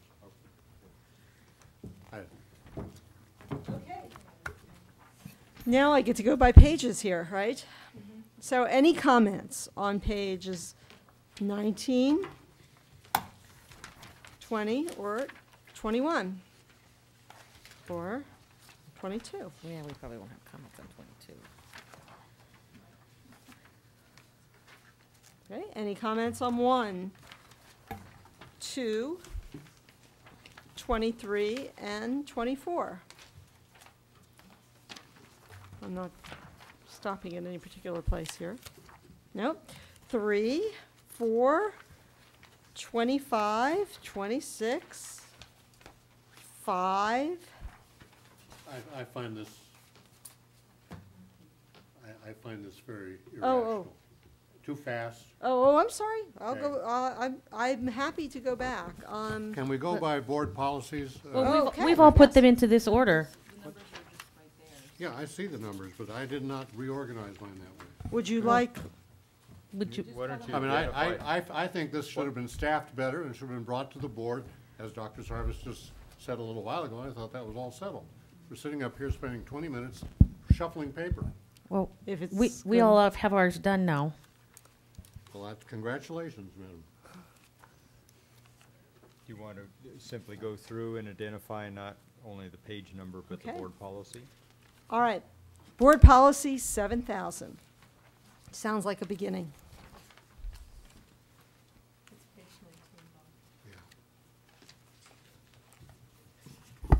The policy or reg number and the page number. Okay. Okay, I'll do both. And then board policy 7110, which is on page 21, on facilities master plan. And that goes on to 22. And it has the AR on page 1. 7111.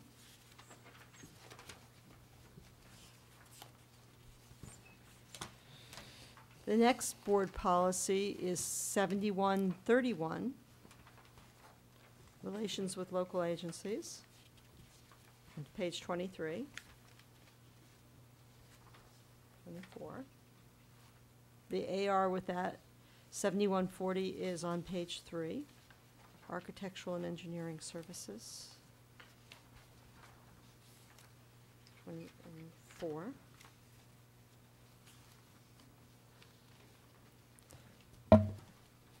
The board policy 7140, architectural and engineering services, on page 25. And 20, BP 71, oh, is that, yeah, 7150. AR 7150 is on page 5. We're on site selection and development.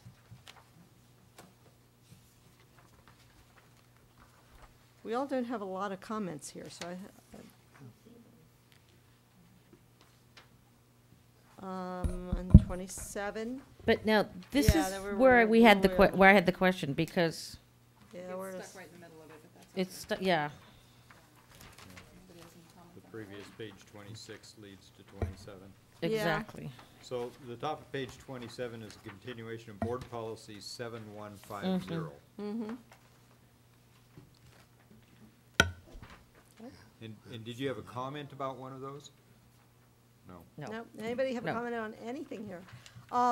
Then board policy 7210 on facilities financing, Page 28. 28 and 29. For a board policy. I'm sorry, I did have just a quick question Yeah. on 7210. Yeah. And that is, it seemed to me that all of those items are pretty much prescribed by code. Do we have any flexibility in any of those?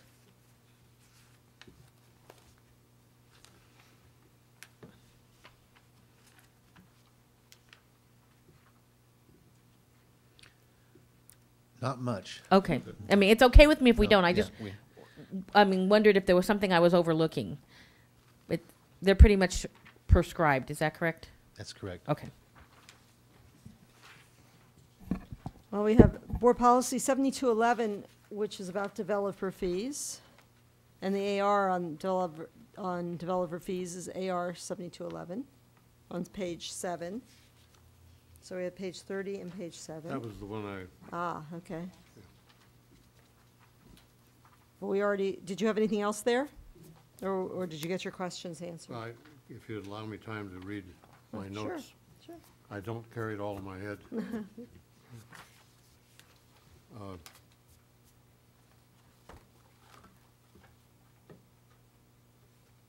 When we talk about public facilities, number 3, up at the top, level funding,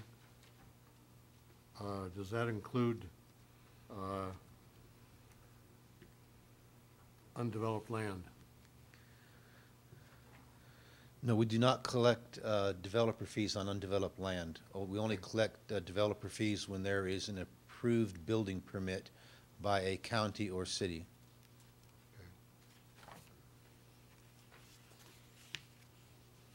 And you clarified my questions about the school facility needs analysis.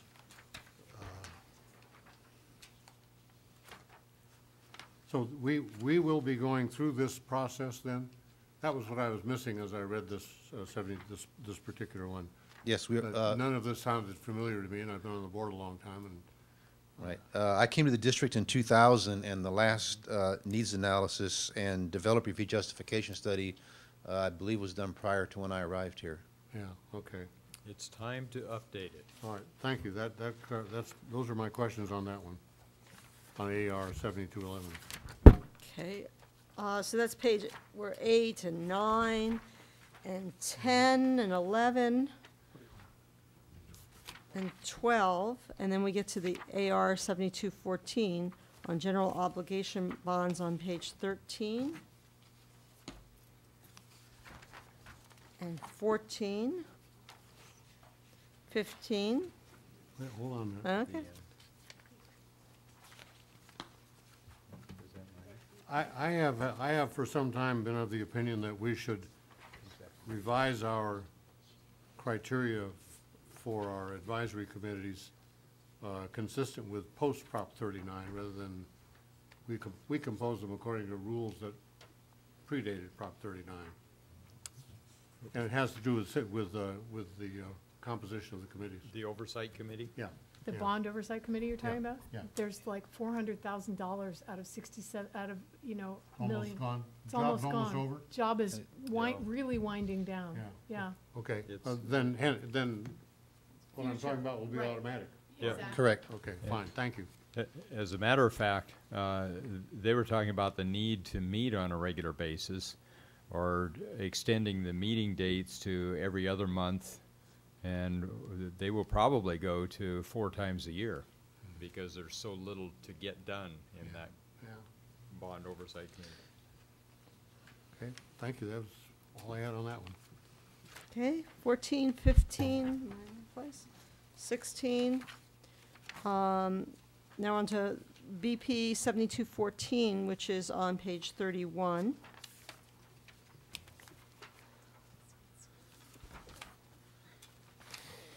Bonds requiring 32, 33.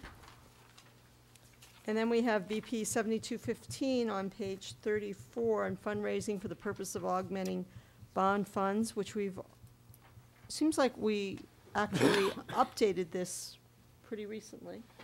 I had a lot of questions on this one. Okay. Is this, it seems, The bottom of page 17 should say AR, if you, the very bottom. yeah, AR Yes. is on 17. But starting with the board policy, should this be so specific as to say bond funds? Because, like, don't we have other instances where we've approved fundraising, like the theater improvements at Santa Barbara High School? Did that involve bond funds? You're correct, Dr. Noel, that we have We do have. fundraising going on right now, augmenting, well, I take that back. That's The bond money that funds. we get in matching funds for our career technical education is state bond funds. Yeah. The theater at Santa Barbara High also included some bond funds because of the ADA upgrades. But it seems to me But- this ought to be more general in any event. Well, Unless we can, unless Well, you it could- is inconceivable that we're going to have fundraising to match something We- else. We could easily take out the word bond and put capital. But doesn't this appear somewhere else I was for just other? about to say, we have other board policy related to fundraising. That's not bond funds. Well, this was our own peculiar one related to bond funds because there were groups that came forward, but there are. The other discussion we have was another policy altogether. Correct. Oh, but this looks very similar, Very. and it has the same 75% and so forth. Well, maybe we talk about the AR then? Mhm. It seems to me that, especially given what was said earlier tonight about when Dr. Sarvis talked about the elevators and that the money only goes about half as far, that this formula for how much, setting the target, and then the time that lapses between the time of setting that target, the fundraising, and when you actually start construction. Yes. I was doing some mental arithmetic on the Peabody thing. I think we lost money in terms of the value of those dollars at the time we lent them. The cost, what that money would buy now. Well, we didn't collect interest on that money. We could have. I'm not talking interest. I'm just Okay. talking about inflation. Let's be, Could be. I would never charge them interest, but I think we lost just in terms of the time that passed and what the money, when we finally get it back, will buy. It won't buy that, what you had hoped for when you first came on the board, something for Adams Library. I remember your eyes glittered when we saw $700,000 there, but it's just not going to be there. So anyway, my point is simply that this needs to be more dynamic. it needs to have some kind of a sliding fundraising schedule, or projections of cost increases that are key so that when they repay, I'm not making myself very clear, but do you get the idea? I think, yeah, I know exactly what you're talking about.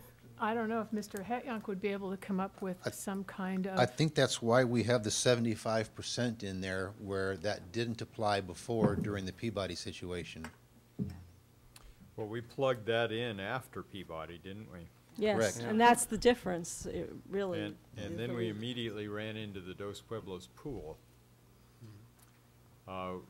where the we dove into that. That's right, where the bids came in and they were huge, and we weren't anywhere near it.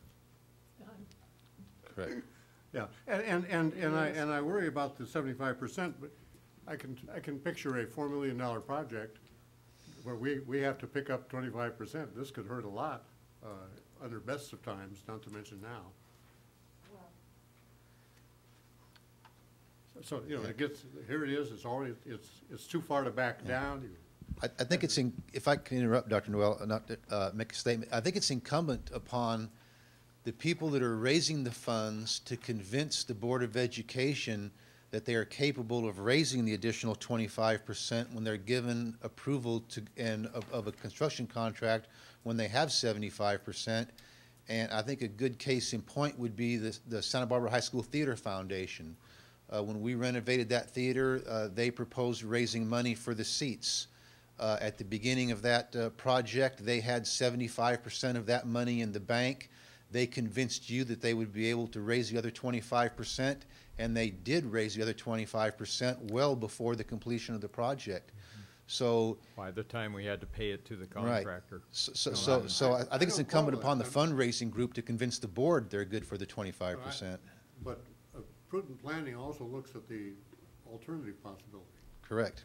And if you're into something for sizable amounts of money and they can't do it, then you have this dilemma that I personally hate, as a board member, hate to be in that spot, because then and I remember having that feeling, with some, right. You know, having to say, look, I really think this project ought to go forward, but I don't see that there's a high risk or a certainty right. that we're going to have to pick up the difference. It's like a bank. You have proven customers and you have new people coming to you. Well, and you see what's happening to the bank. Yep. Ms. Cordero. So.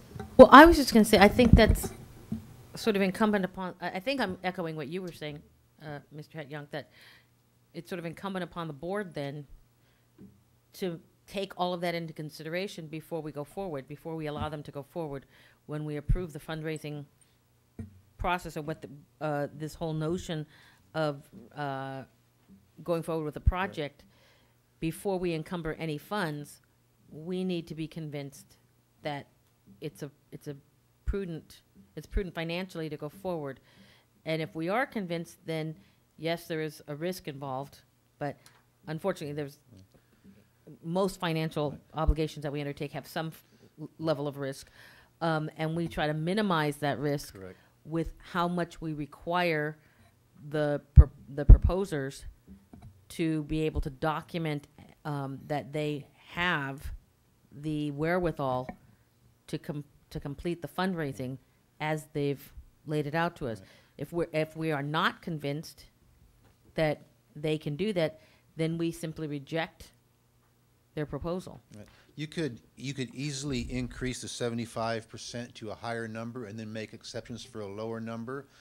There's a lot of considerations, including the length of the project. I mean, if somebody is fundraising a large amount of money for a very short timeline project, then you'd be more concerned than if the project was a 9-month project and they only had $20,000 or $30,000 or $40,000 more to raise versus $1 million more to raise. Let's talk. Those are just things that the board has to assume what risks they want to take. Let's hear the history of the Peabody loan. And we just had expressions earlier tonight that we're getting it back $50,000 at a time.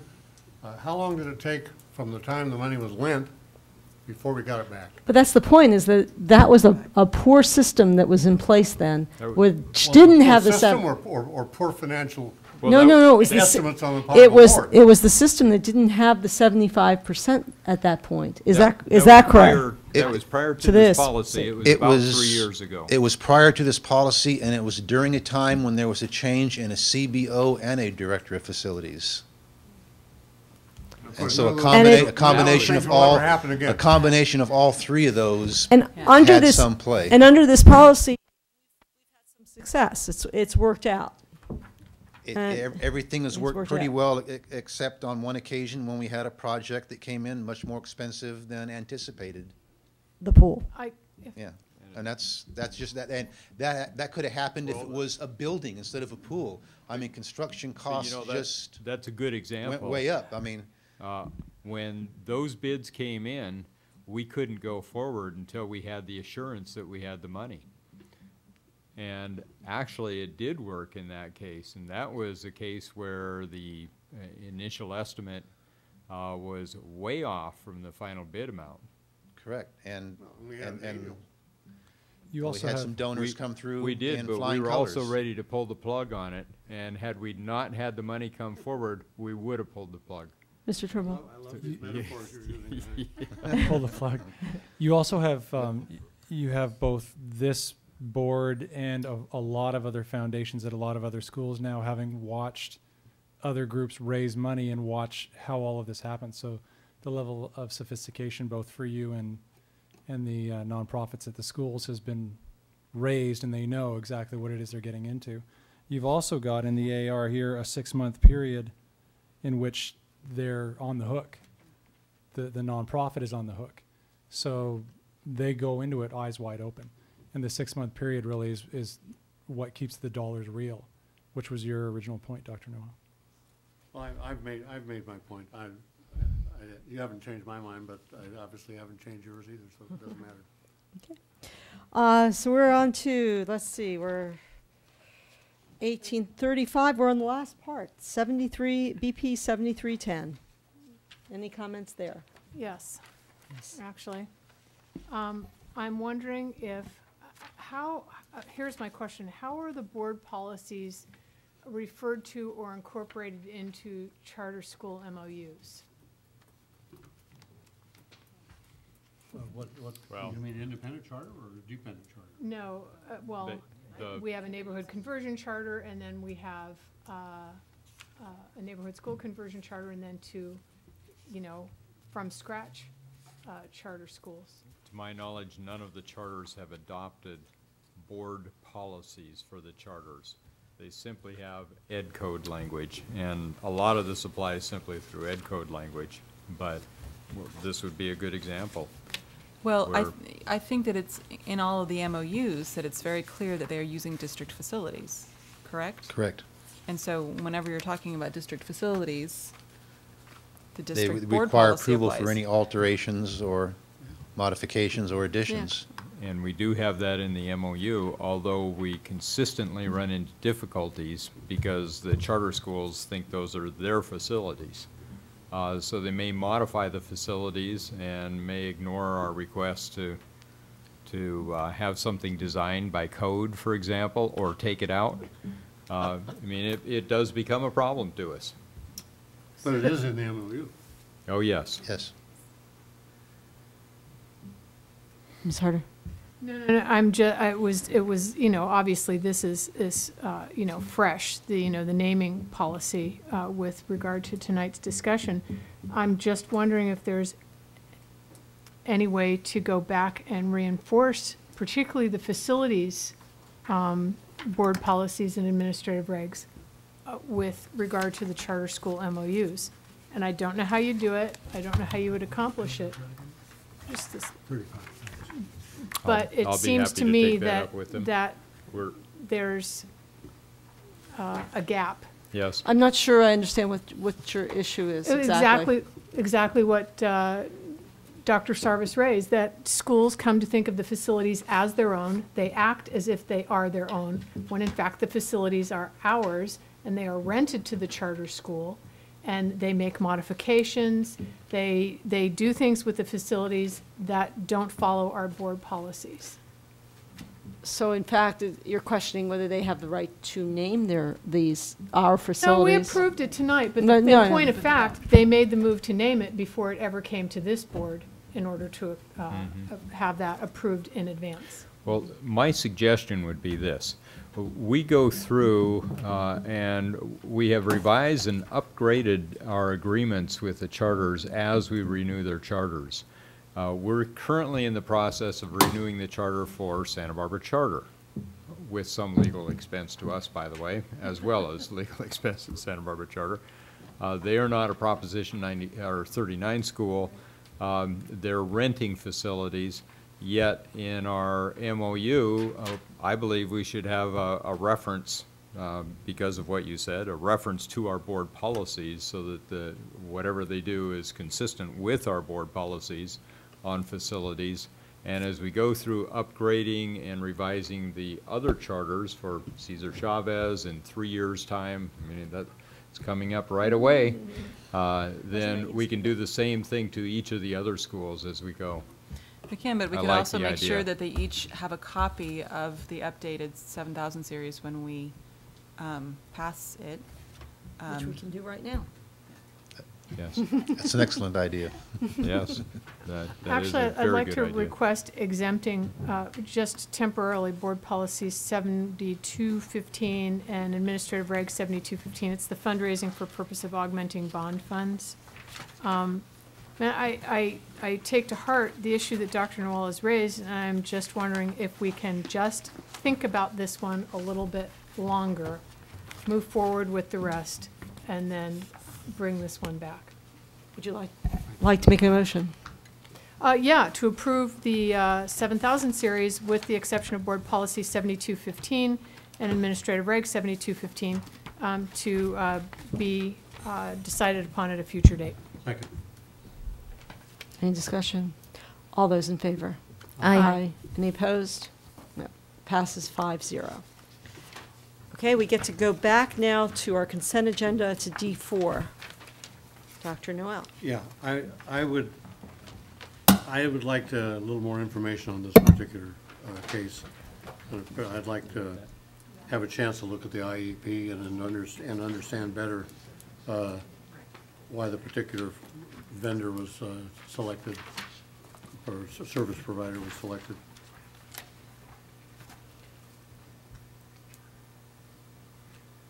So, Dr. Neal, do you want us to I can't do it in give? public. Yeah, exactly. That's my point. That's the problem. You want information privately by going to the special ed department, or? Okay. Why don't we get something to you in the confidential part of the board brief this Friday? Okay. So that there's an explanation of this, Okay. and Sure. then we'll bring this back to our next meeting. Yeah, I didn't quite know how to Right. ask my questions. I'm a little bit unclear on what information it is that we're looking for, what we're going to be getting from this. I believe Dr. Noel wanted to know the rationale for naming an exact provider I wouldn't Oh. mind I wouldn't mind reading the IEP. to see I what don't the, think we can do that. Can we do that? it's a mediation agreement is what this is for a special education student for You can do mediation. that. So that's, yes, that's something that we can provide. Okay. Okay, so we'll bring this back then? Okay. Thank you. I move to adopt, Oh. no, we already did that, right? Yeah, so we're just going to hold this one off until next time. And That's it. so we're coming to the end of our meeting here. And the last things on here are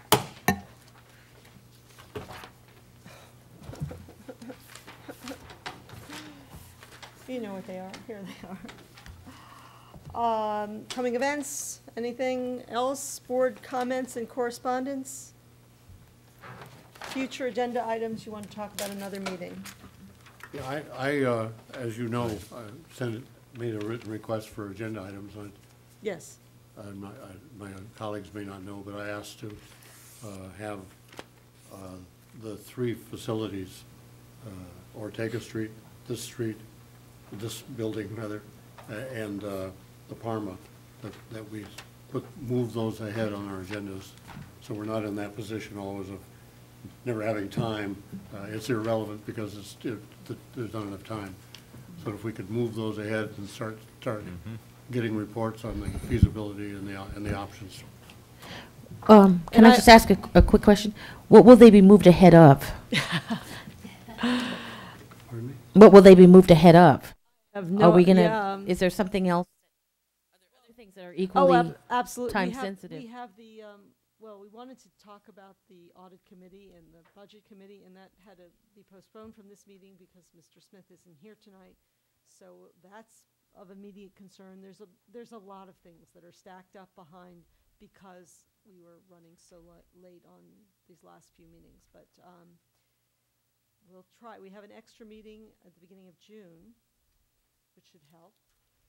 If need be, we may need to schedule another meeting in June. I hope we don't have to do that. Is that the sentiment that I hear? I don't know. I just think that if we're talking about reordering the priorities of the agenda, that it would be helpful if the rest of the board knew how that was affecting the other priorities, so that Well, we on know. the board brief, you will see those items. So Okay. we'll see what has to happen. Okay. You know, Mrs. Cordero, I didn't ask that those items be put ahead of some other items.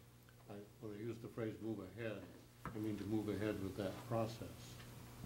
Okay. I don't know whether you understand Okay. or not.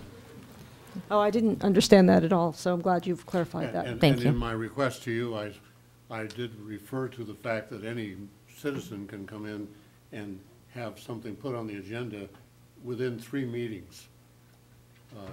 So I didn't demand that, but I thought it was useful information in terms of timeline. It'd be nice to see us within 3 meetings, at least consider one of these possibilities. Yeah. But you're in charge of the agenda. Yes, we and actually and had I'm sure one. you will arrange the agenda. I will try my best. We had one of them on the agenda, and it actually fell off this time because of so many other things. And we did get through fell off. everything tonight. Yes. May I address the need for a special meeting by next Tuesday or sooner? We just received the administrative law judge findings on our layoff notices. We still have some outstanding layoff notices. They are due to the reduction of 9th grade class size in math, for example, enrollment decline in the secondary district, and we need the board to meet and act upon those by next Tuesday. It could be Friday, it could be Tuesday. I think when we asked about Tuesday before, not all 5 board members could make it. I don't anticipate that this is something that would need all 5 board members, but we do need to do that. Otherwise, we cannot enact some of the budget cuts that the board just acted on last Tuesday. So Friday or Tuesday? For me, Friday is better. I was going to say I could probably make it Friday. I could not make it Tuesday.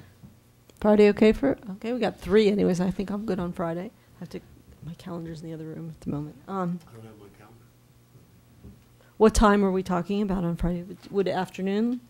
Your pick.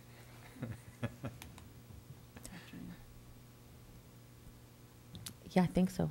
I don't have my calendar with me there, but I'm pretty sure Friday afternoon would work. Could Julie do this for us for Friday afternoon, different time? You know, we'll give us a time and we'll tell her or a couple options and we'll figure it out. Okay. And I had a question about the June meeting because I I had originally thought that we were trying to schedule it in May. Weren't we shooting for dates in May and we got We were. We were shooting an for email? dates in May. Yeah. We didn't find then, dates when all 5 board members could meet. Right. And then I got a notice saying that we had scheduled it for the 3rd, which I cannot make. Oh, okay. I think this also speaks to going back to a board policy that we need to look at again on board member attendance at meetings and trying to specify regular versus special meetings, because this is very difficult. It is, because we have the schedule that is put out at the beginning of the year that identifies every meeting, and I think we, probably all of us, try to plan around that schedule. Commit to that. But then when we try to schedule special meetings, sort of at the last minute, well, it was the thing that was difficult for me was that the June 3rd date just was given to us. I never saw anything that asked about that. I just got the May dates, and then I thought it was on there, but I'm not sure. So my problem is the last couple meetings have gone very late. And so I have a choice. I have either we don't put very many things on our agenda, we limit public comment, we have more meetings, or we have later meetings, and I'm not sure I like any of those options. Well, we could try to limit our comments, but that would be. I mean, I I don't know find that that's We could prioritize some of the items. My priority system, the mission statement is not as high as a lot of those other issues. See, the reason I wanted to get the mission statement is that we have to do that before we do the goals. And I do think the goals are kind of important. We haven't done it in a while. Maybe that's a disagreement, but it just seems like we need to do that to get to the goals, and we're now behind on the goals. Well, it might be worth having a discussion. I mean, putting all the agenda items that we see coming up in the next few meetings on the table, and identify good whether idea. how we would Prioritize them. That's a good idea. Maybe we'll agendize that. One more thing for our agenda. We're going to have to decide if that's a high priority for the agenda or not. Right. I've been on the board 9 years, and we've never done that. We've always depended on our board president and our superintendent. And I think there's something to be said for them. There's a matter of judgment involved. You could easily have it impossible for a board member to get something on the agenda if you put it to a vote. And that would somehow seem antithetical to the idea of representative government. Well, it just may mean more meetings then. That's all that I know what to do. Or we could prioritize. And just, okay, well, we'll think it through. Okay. Anything else? Then That's it. Thank you. adjourn the meeting.